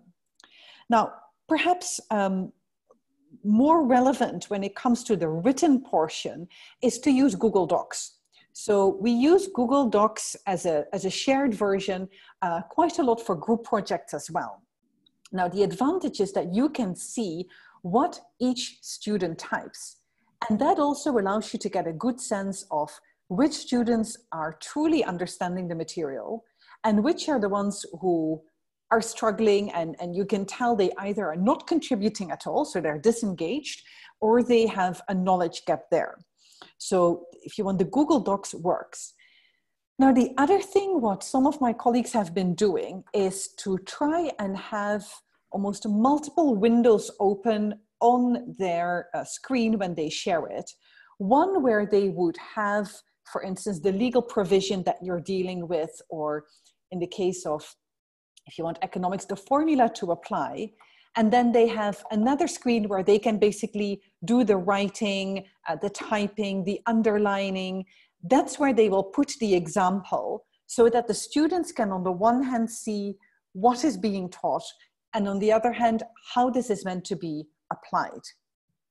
Now, at the same time, and I think that this is something that has come up in I think Sjoerd has mentioned this as well, this is, if you want, at best a proxy. I don't think that when it comes to the skills-based courses, that a fully online learning experience or even blended is what we should be aiming for. That means that once again becomes possible to meet face-to-face, I would think that these are the type of classes you would want to resume first.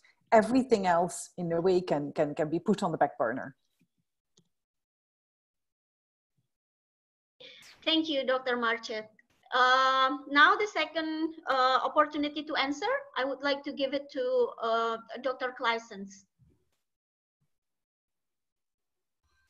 Thank you. I can be brief. I wholeheartedly agree with Maartje. We do these online as well. So we have in both the Dutch law undergrad course as in the European Law School. We have moot court trainings.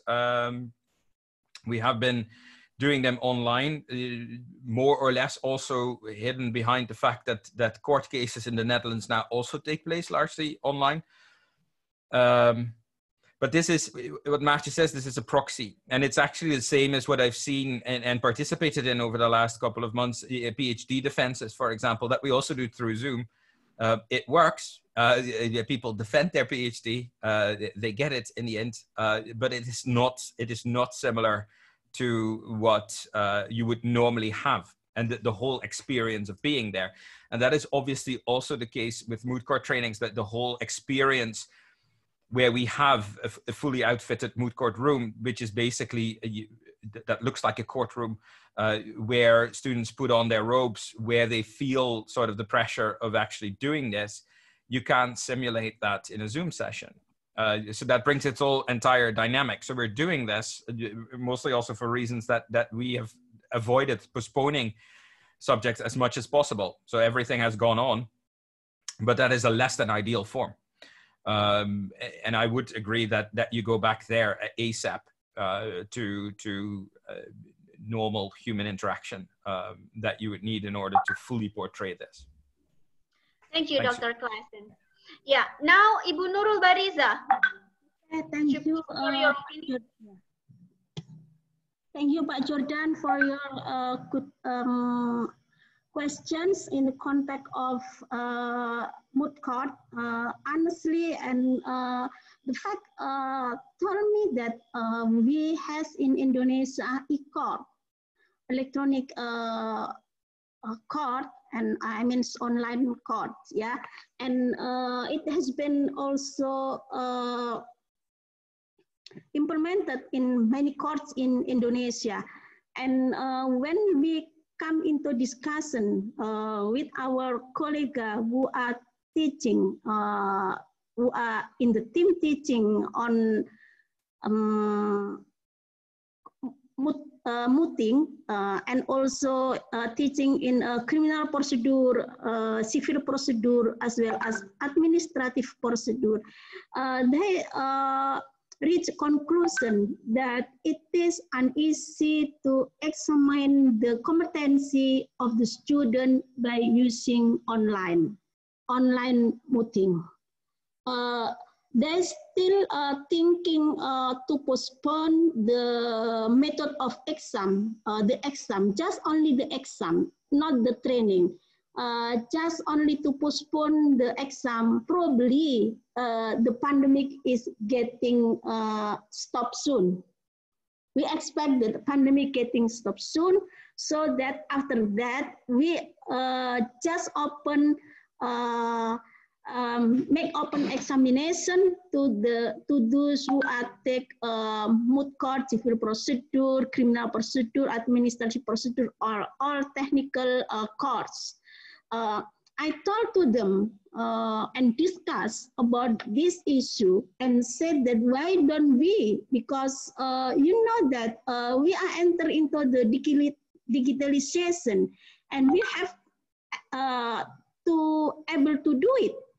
And what is the answer is that the impression, face impression, gesture for mooting are completely different. They said like what, and in Indonesia, even we have a courts, but the judge, the prosecutors, witnesses, the lawyer, and the administration of person who are helping a judge should also come together in one room. In in the court. It's just only conducted through online without many people see the court.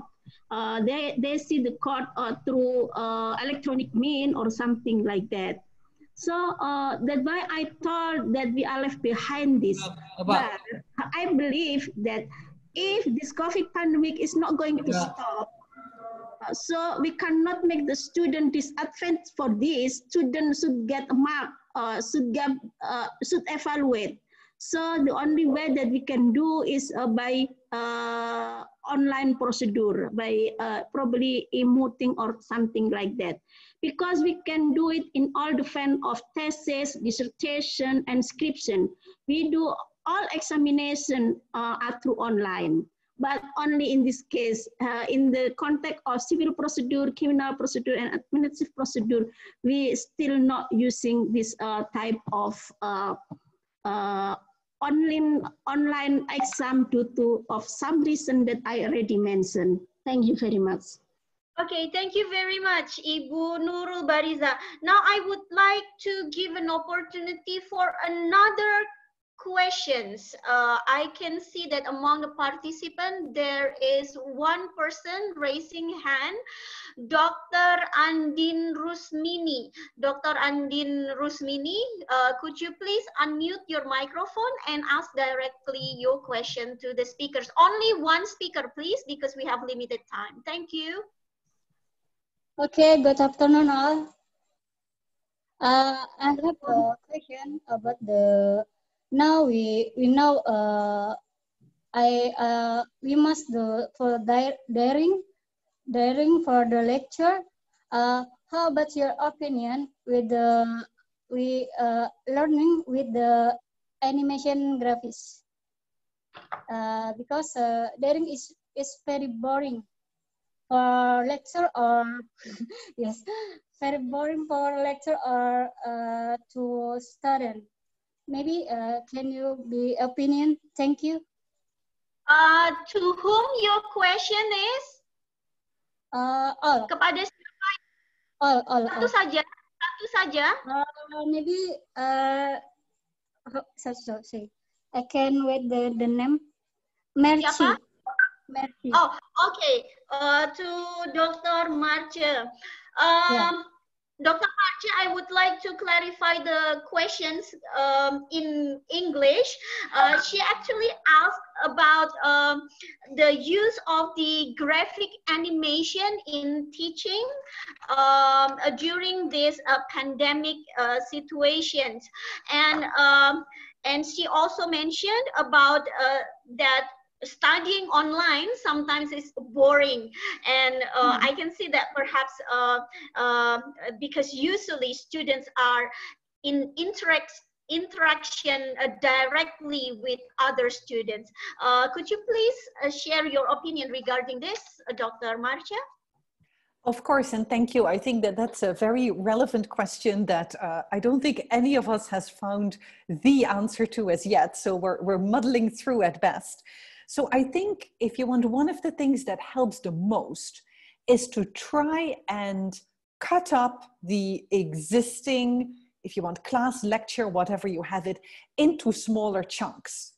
So I think almost the gravest mistake we can make, and it's the most tempting one, is to say, I used to go to class for 2 hours with this slide deck. I'll now put myself in front of the laptop and I'll pretend as if it's the same as always. It isn't.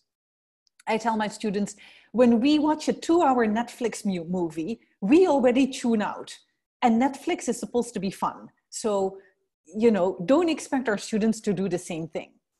So one of the things that you can do is to say, let's invest in either looking for good short videos. For instance, TED Talks are often great in getting students animated. Or, and I think that this is something that Sjoerd might, if time allows, speak on, these knowledge clips. So try and have some of these videos to break up the pace a little bit. And then, for instance, to say, look, let's have an exercise with the students. Perhaps have a little bit of class discussion. And for the class discussion, try and use these online tools that you have. And preferably ones that use their phone. Because telling students they can't look at their phone during, you know, this entire seminar, it's not going to happen. But if you tell them you need to look at your phone because there's a question coming up and you can see who has participated, that incentivizes them to, if you want to do this already. Now then, and I think that that's the final point I'll say here, and it links back to another question I saw in the chat, which is how can we help students adjust? And I think what is crucially important here is to basically manage their expectations and to guide them.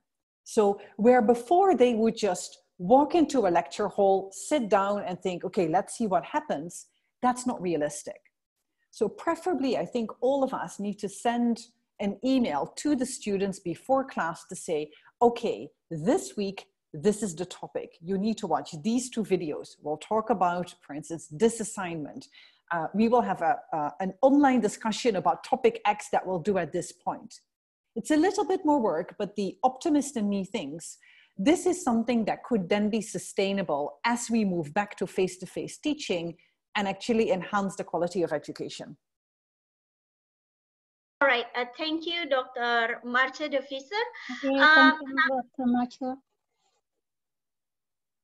Sorry? Oh, okay. Now, the last session, the last part of question and answer sessions, I would like to give an opportunity to the speakers, each one of you, to perhaps you can read from the chat room that there are some interesting questions asked to you, but you don't have time to answer that on the chat room. You can answer it directly now. Now I will give an opportunity first to Dr. Claessens to highlight a question and answer it. Dr. Sjoerd. Thank you very much. Yeah, I looked at the chat. There's a couple of things we addressed already, and obviously, my apologies, but I obviously could only look at the questions in English. So I trust you. If there's questions that I need to answer in Bahasa Indonesia, then I hope you will translate them for me. There was one specific question I can be very short on registrations for next year. They're up. And actually this frightens us a little bit. We would have expected them to not be up, but they're up and by quite a bit.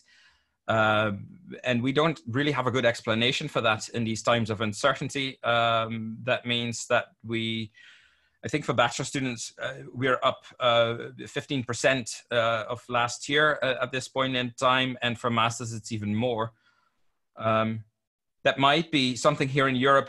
Obviously, that has fallen to the background with the whole COVID-19 crisis, might be an outcome of Brexit. People who would normally look to study, European citizens who would normally look to study in the United Kingdom, and would refrain from that now because the United Kingdom has left the European Union. That might be one of the explanations. So our numbers are up. I have that is a good thing from this crisis, is that now we still have things online in September, because this would have made me very nervous room-wise and space-wise and staff-wise if we would not have the COVID crisis and we would have to deal with these kind of numbers in September. Other interesting, I answered the case law question. We talked about adjusting. So I'll take the very small part with regards to the knowledge clips. I think that the future of lecturing, yes, it's true what Maartje said, 2 hours of online lecturing, you shouldn't do that as a lecturer, and you shouldn't do that to your students. So if you are looking for knowledge transfer in your lectures, then work with these knowledge clips that can be, well, specialists tell me they shouldn't be longer than a couple of minutes. I have some that are close up to half an hour, which then would be too long. But I tend to use a lot of words to get where I need to be. And that is something that is also detached from COVID. That might be the future, because we are obviously dealing with a generation that is called the digital natives. These people grew up literally with a phone in their hand, at least here, and who are unable, COVID or not, online or not, who are unable, and you can have a judgment on that, on whether that it's good or not, but it's the reality, who are unable to have an attention span of 2 hours and to distill the structure from what somebody is telling them, from that, where we could do that. When I studied in the 90s, we had to do that, and I could do that, but we were from a different generation, and these kids just can't do that. And then we can be angry and say they should be, or you can adapt to that and think, well, we need to find a different mechanism. And then audio video, so knowledge clips, that's close to where they are. Watching Netflix or looking at their phone. So to keep it close to what they're used to and what is their sort of natural state of being. With regards to participation, to link it to the last question I have the impression that interacting digitally is closer to their natural state of being than actually interacting in face-to-face. Because Maartje might still remember, she taught with us as well, when I gave a break to a tutorial group in the late 90s, early 2000s, they would talk about their weekends and what they would have done, and they would interact socially. And if you give a break now to students, they take out their phones and they go and update their Facebook profile or something, and they say, I'm in a boring tutorial, and they don't talk to other people. They talk to other people online through their phones. So I personally have not problems in having them interact, because that seemed to feel more natural for them than sitting in a room where they had to actually speak up and talk. So that's the impression of the questions that I had. If there were more, then please let me know. Yeah, that's fine. Now, Dr. Maartje De Visser, do you like to highlight some questions and answer it? Yes, of course. So thank you very much for giving me this opportunity again. I'll just make a few brief comments. One of the points that was mentioned earlier was about the question, access to laptops, internet speed, no place in your home to study. This is actually something that we've encountered with a number of our students as well. I mean, you know, Singapore is very densely populated. We've had the same situation where some of our students were saying, look, I would have to do my studying and sit for my exam at the kitchen table with half the rest of the household going about their business. That actually will affect my ability to perform well. So I think here we have a real question of equality. Now, what the university has done, and they've discussed this with the Ministry of Education, is to say, despite the country by the time of our exams being in a quasi-lockdown, are we able to allow a small selected group of students who are in actual need to come to campus where we can provide at the very least a room for them to sit for their exam? So permission was granted for that. So I think here, if you want, we need to think compassionately that we have this reality. How can we mitigate it? Now, one possibility is to do this at the point of exam. I think the other is to try and move away from only a final exam or a final exam in the you need to sit for 1 or 2 hours, and that is the make or break for your particular course. So especially for instance, theoretical courses or applied courses, saying, well, perhaps we ask students to write a final essay, for instance. We give them more time. That means they're not so dependent on whether their internet connection holds at one given day. We could ask them, for instance, to do something with group work, and here either rely on Google Docs or some other form. In terms of getting them engaged, and that links me to, if you want, the point about boredom again, one option is to say, well, if we ask them to do something as a group, ask them to come up with a knowledge clip or if you want, a vlog of some sort, and share that with their peers. So our students seem to get all excited about these sort of things. Now, the final point I'll briefly make is that about the emotional relationships. So that, of course, is important. It's easiest for students that we have taught before.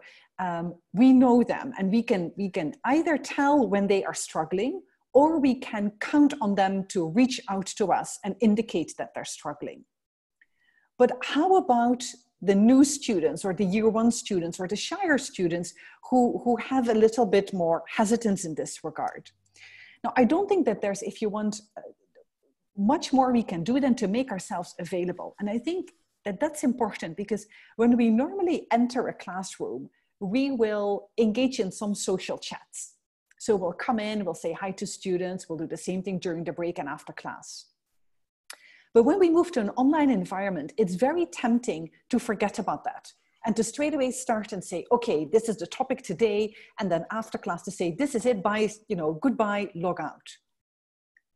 So what I found, so my students were initially very unsettled by all the rapid changes. So I started every class by saying, okay, guys, I know that there's another policy that has come out. Is there anything you want to say about that or ask me about this? You don't have to, but I just want to check in with you. And I noticed that that helped students to feel more comfortable and to reach out when they were having that difficulty. Now, the other option, and this is something that some of my colleagues have done, and I'm thinking of implementing that next term when we start teaching again, is they would have online office hours where they say, I make myself available on Zoom or WebEx or what have you. On these hours, anyone who wants to can just pop in, can clarify a question, you know, raise any issue. And that too seems to have helped, precisely because, as Sjoerd mentioned, sometimes the shyer students are more comfortable in a virtual environment where they don't actually have to be in the same room with you physically. So I think that there's ways to go about it. And I think the plea that I would make here is that we all need to be very mindful of the importance of investing in these emotional relationships as this COVID pandemic drags on. Okay, thank you. Thank you, Dr. Maartje. Now, the last opportunity, Ibu Nurul, but because we have very limited time, could you please just limit your time like only 2 minutes, Ibu Nurul? Ibu Nurul?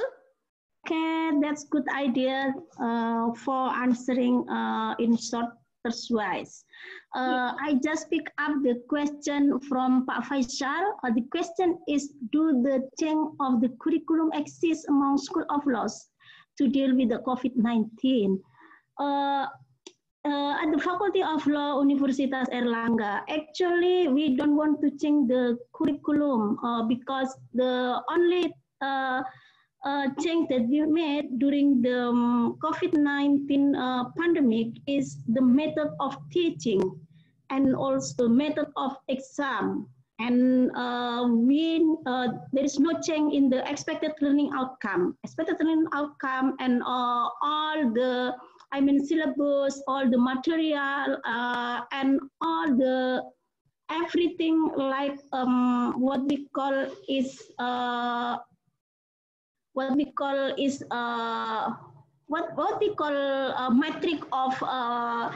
metric of learning. We have not changed such type of a document, but method of teaching and method of learning is part of a curriculum document. But we are not changing this this because of COVID-19. But we are going to change this curriculum to adjust with a new idea, new notion that promote by Ministry of Education about Kampus Merdeka and Merdeka Belajar. What we call, how to interpret in English, I did not find the right term. Kampus Merdeka mean independent campus, probably. Because Merdeka is freedom or independence. See? Kampus Merdeka in the meaning that we give the opportunity for one of the characteristic that already promoted by Ministry of Education is that students can do intensive program during their time at the university for 3 semesters. From 1 semester until 3 semester. So they have to out from campus in the meaning that they can do internship in another part of a government agency or in the court or in many work places that is able to provide the possibility for them to enrich their knowledge in the practicing of law or something like that.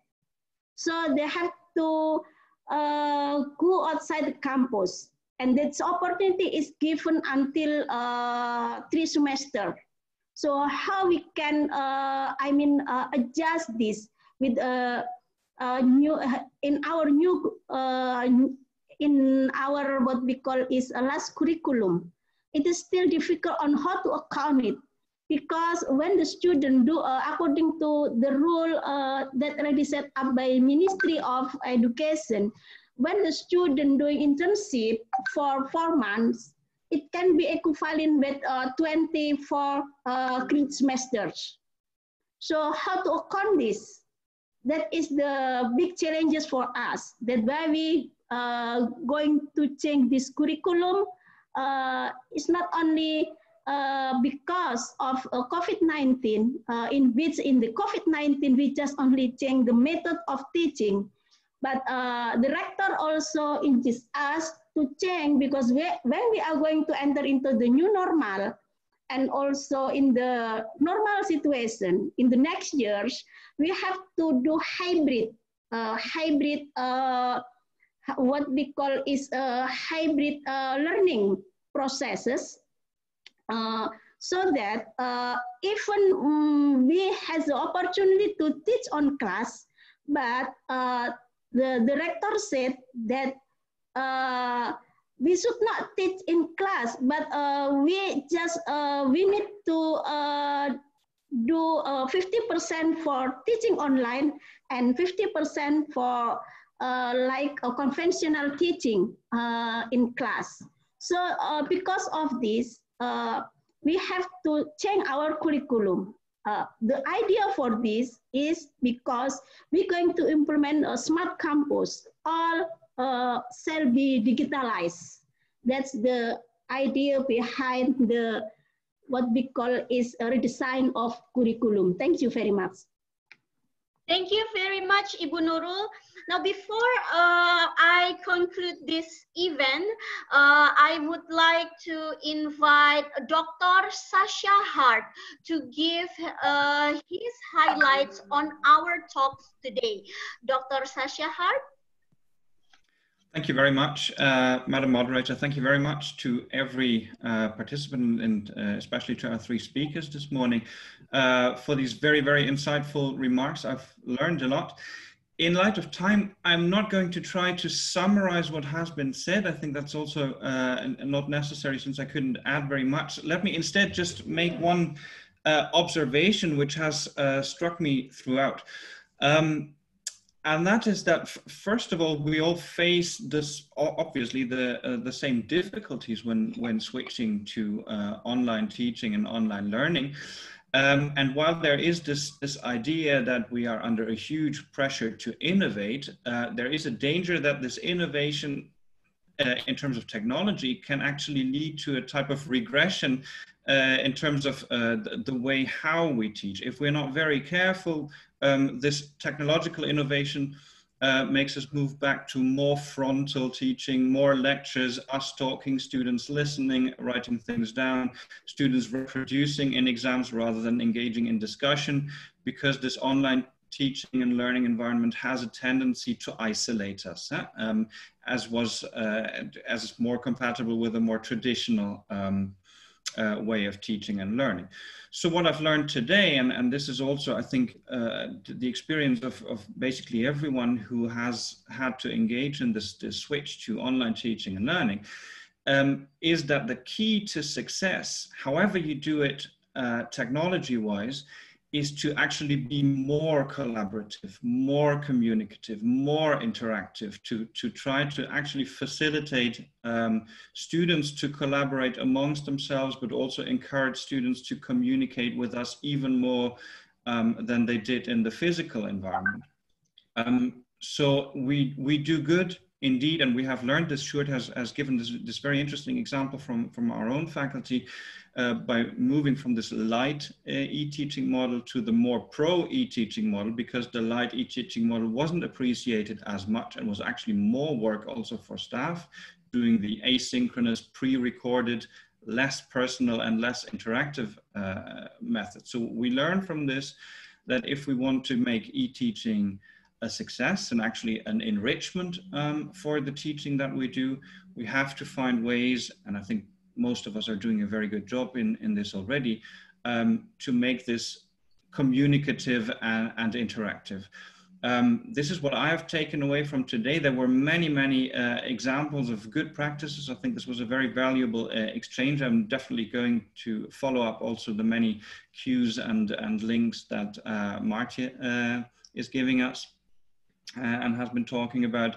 And I leave today with, or actually I don't leave, I stay today with a lot of new ideas and new inspiration for online teaching and encouragement, because I'm also one of those who are suffering from Zoom fatigue and so on. But there are ways to make this interactive and communicative. So thank you very much for this exchange this morning. Thank you very much. Thank you very much, Dr. Sasha Hart. Now, for the closing, I would like to invite Professor Haringga, the director of LEAP-OKP from Maastricht University, to give his closing remarks. Professor Haringga? Thank you very much, Madam Chair. Well, as Sasha Hart already said, it has been a very rich meeting today. I'd like to thank all three speakers for their wonderful contributions and what they shared with us.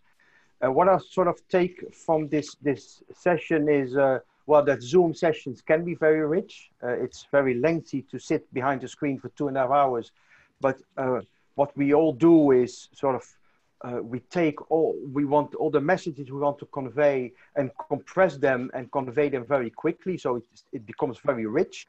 This session is, in fact, shorter than did we have to meet in person, and then we had lengthy sessions, and now we only save a lot of time by not traveling. So that is one of the things we can take home from all these Zoom sessions. We get square eyes, maybe, but still, I think it's very useful. However, there's a couple of things I like to sort of underline because I think they are very important. That is what Maartje De Visser mentioned about library facilities. I would say that it is highly important to underline that the library facilitates students to be able to study. Secondly, to train expertise, to train staff. We as staff, we are simply not equipped to suddenly go to all kind of digital learning. That's not what we have done in the past. It's probably something we must do more in the future. So let's train our staff. I want to be trained in it. I know WOOCLab.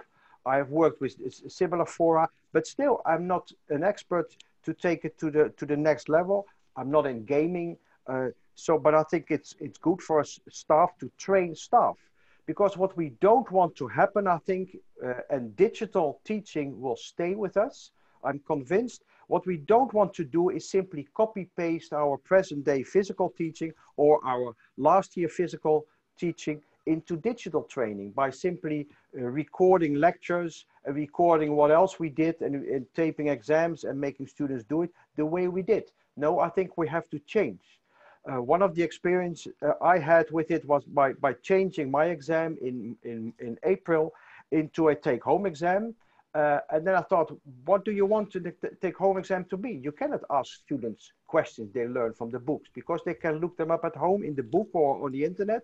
So what you have to do in the exam is to take applications. So you must give them cases. Then it's simply they cannot find a solution on the internet. But that also leads to having to change the content of courses. It means we have to reflect on how to integrate digital aspects into what we teach in a course. So it's not simply putting digital aspects in how we teach a course, but it is about reflecting on what do we want in our course, how can digital aspects aid us in that, and I believe that knowledge clips, I called them, I gave it different names, but the function is still the same, is you convey knowledge to students. Students can listen to the clip, they can watch the clip whenever they like, they can rewatch. If they don't understand, they do it again. They can do it at night, they can do it at times when they want to learn. And my experience in Maastricht has sort of showed me that students spend more time to a course when they have this kind of small clips they can listen to whenever they like. They can listen to it, and it's much more effective than a 2-hour lecture. So I think those experiences we can learn from. I think it's very good to have maybe emergency trainings in faculties and universities, to build also centers of expertise, to exchange expertise, because what we're doing now, that can be done on the Indonesian level, where Indonesian law schools and universities exchange websites, exchange experience. Let's be open about it, how we do it. That is the only thing we can improve what we do. And full-time digital legal education is not perfect. It is maybe partially inhuman. We cannot expect human people only to interact through the computer. But if it is the only possibility to continue legal education during these times, then that's the best we can do. So let's make the best out of it. But let's also try to work out for the future and build courses for students about digitalizations, do the same for staff, maybe build courses on e-mooting and build an e-moot course in various universities, because it's not unlikely that in the future, more court proceedings in the future might take place through video. So let's prepare our students for it. Let's prepare them also for doing internships partly through the internet. They can still write papers for their new boss through the internet. So why not continue with those aspects?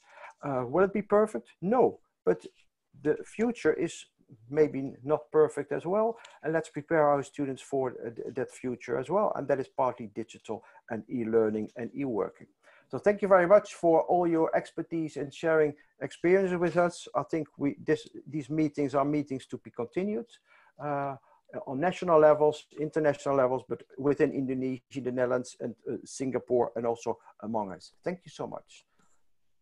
Back to you, Madam Chair. Much, Professor Haringga. That was an excellent closing remarks. Bapak Ibu sekalian, we are all at the end of this meeting, at the end of this talk. Thank you for your participations. Thank you to the speakers, all of our speakers, Dr. Maartje, Dr. Claessens, Ibu Nurul Barizah, and also to all participants who already participates, asking questions and joining this talk series. And now we have already give you polls. If you have time, you can answer the polls. And I already shared you the result of the polls at your screens. Yes, most of you are giving say that the quality of today's talk series is excellent, and thank you. According to you, I'm an excellent moderator, 68% saying that. And how is the quality of the speakers? 91% says that the speakers are excellent. Okay, thank you very much. And I will see you on our next talk series. Bye.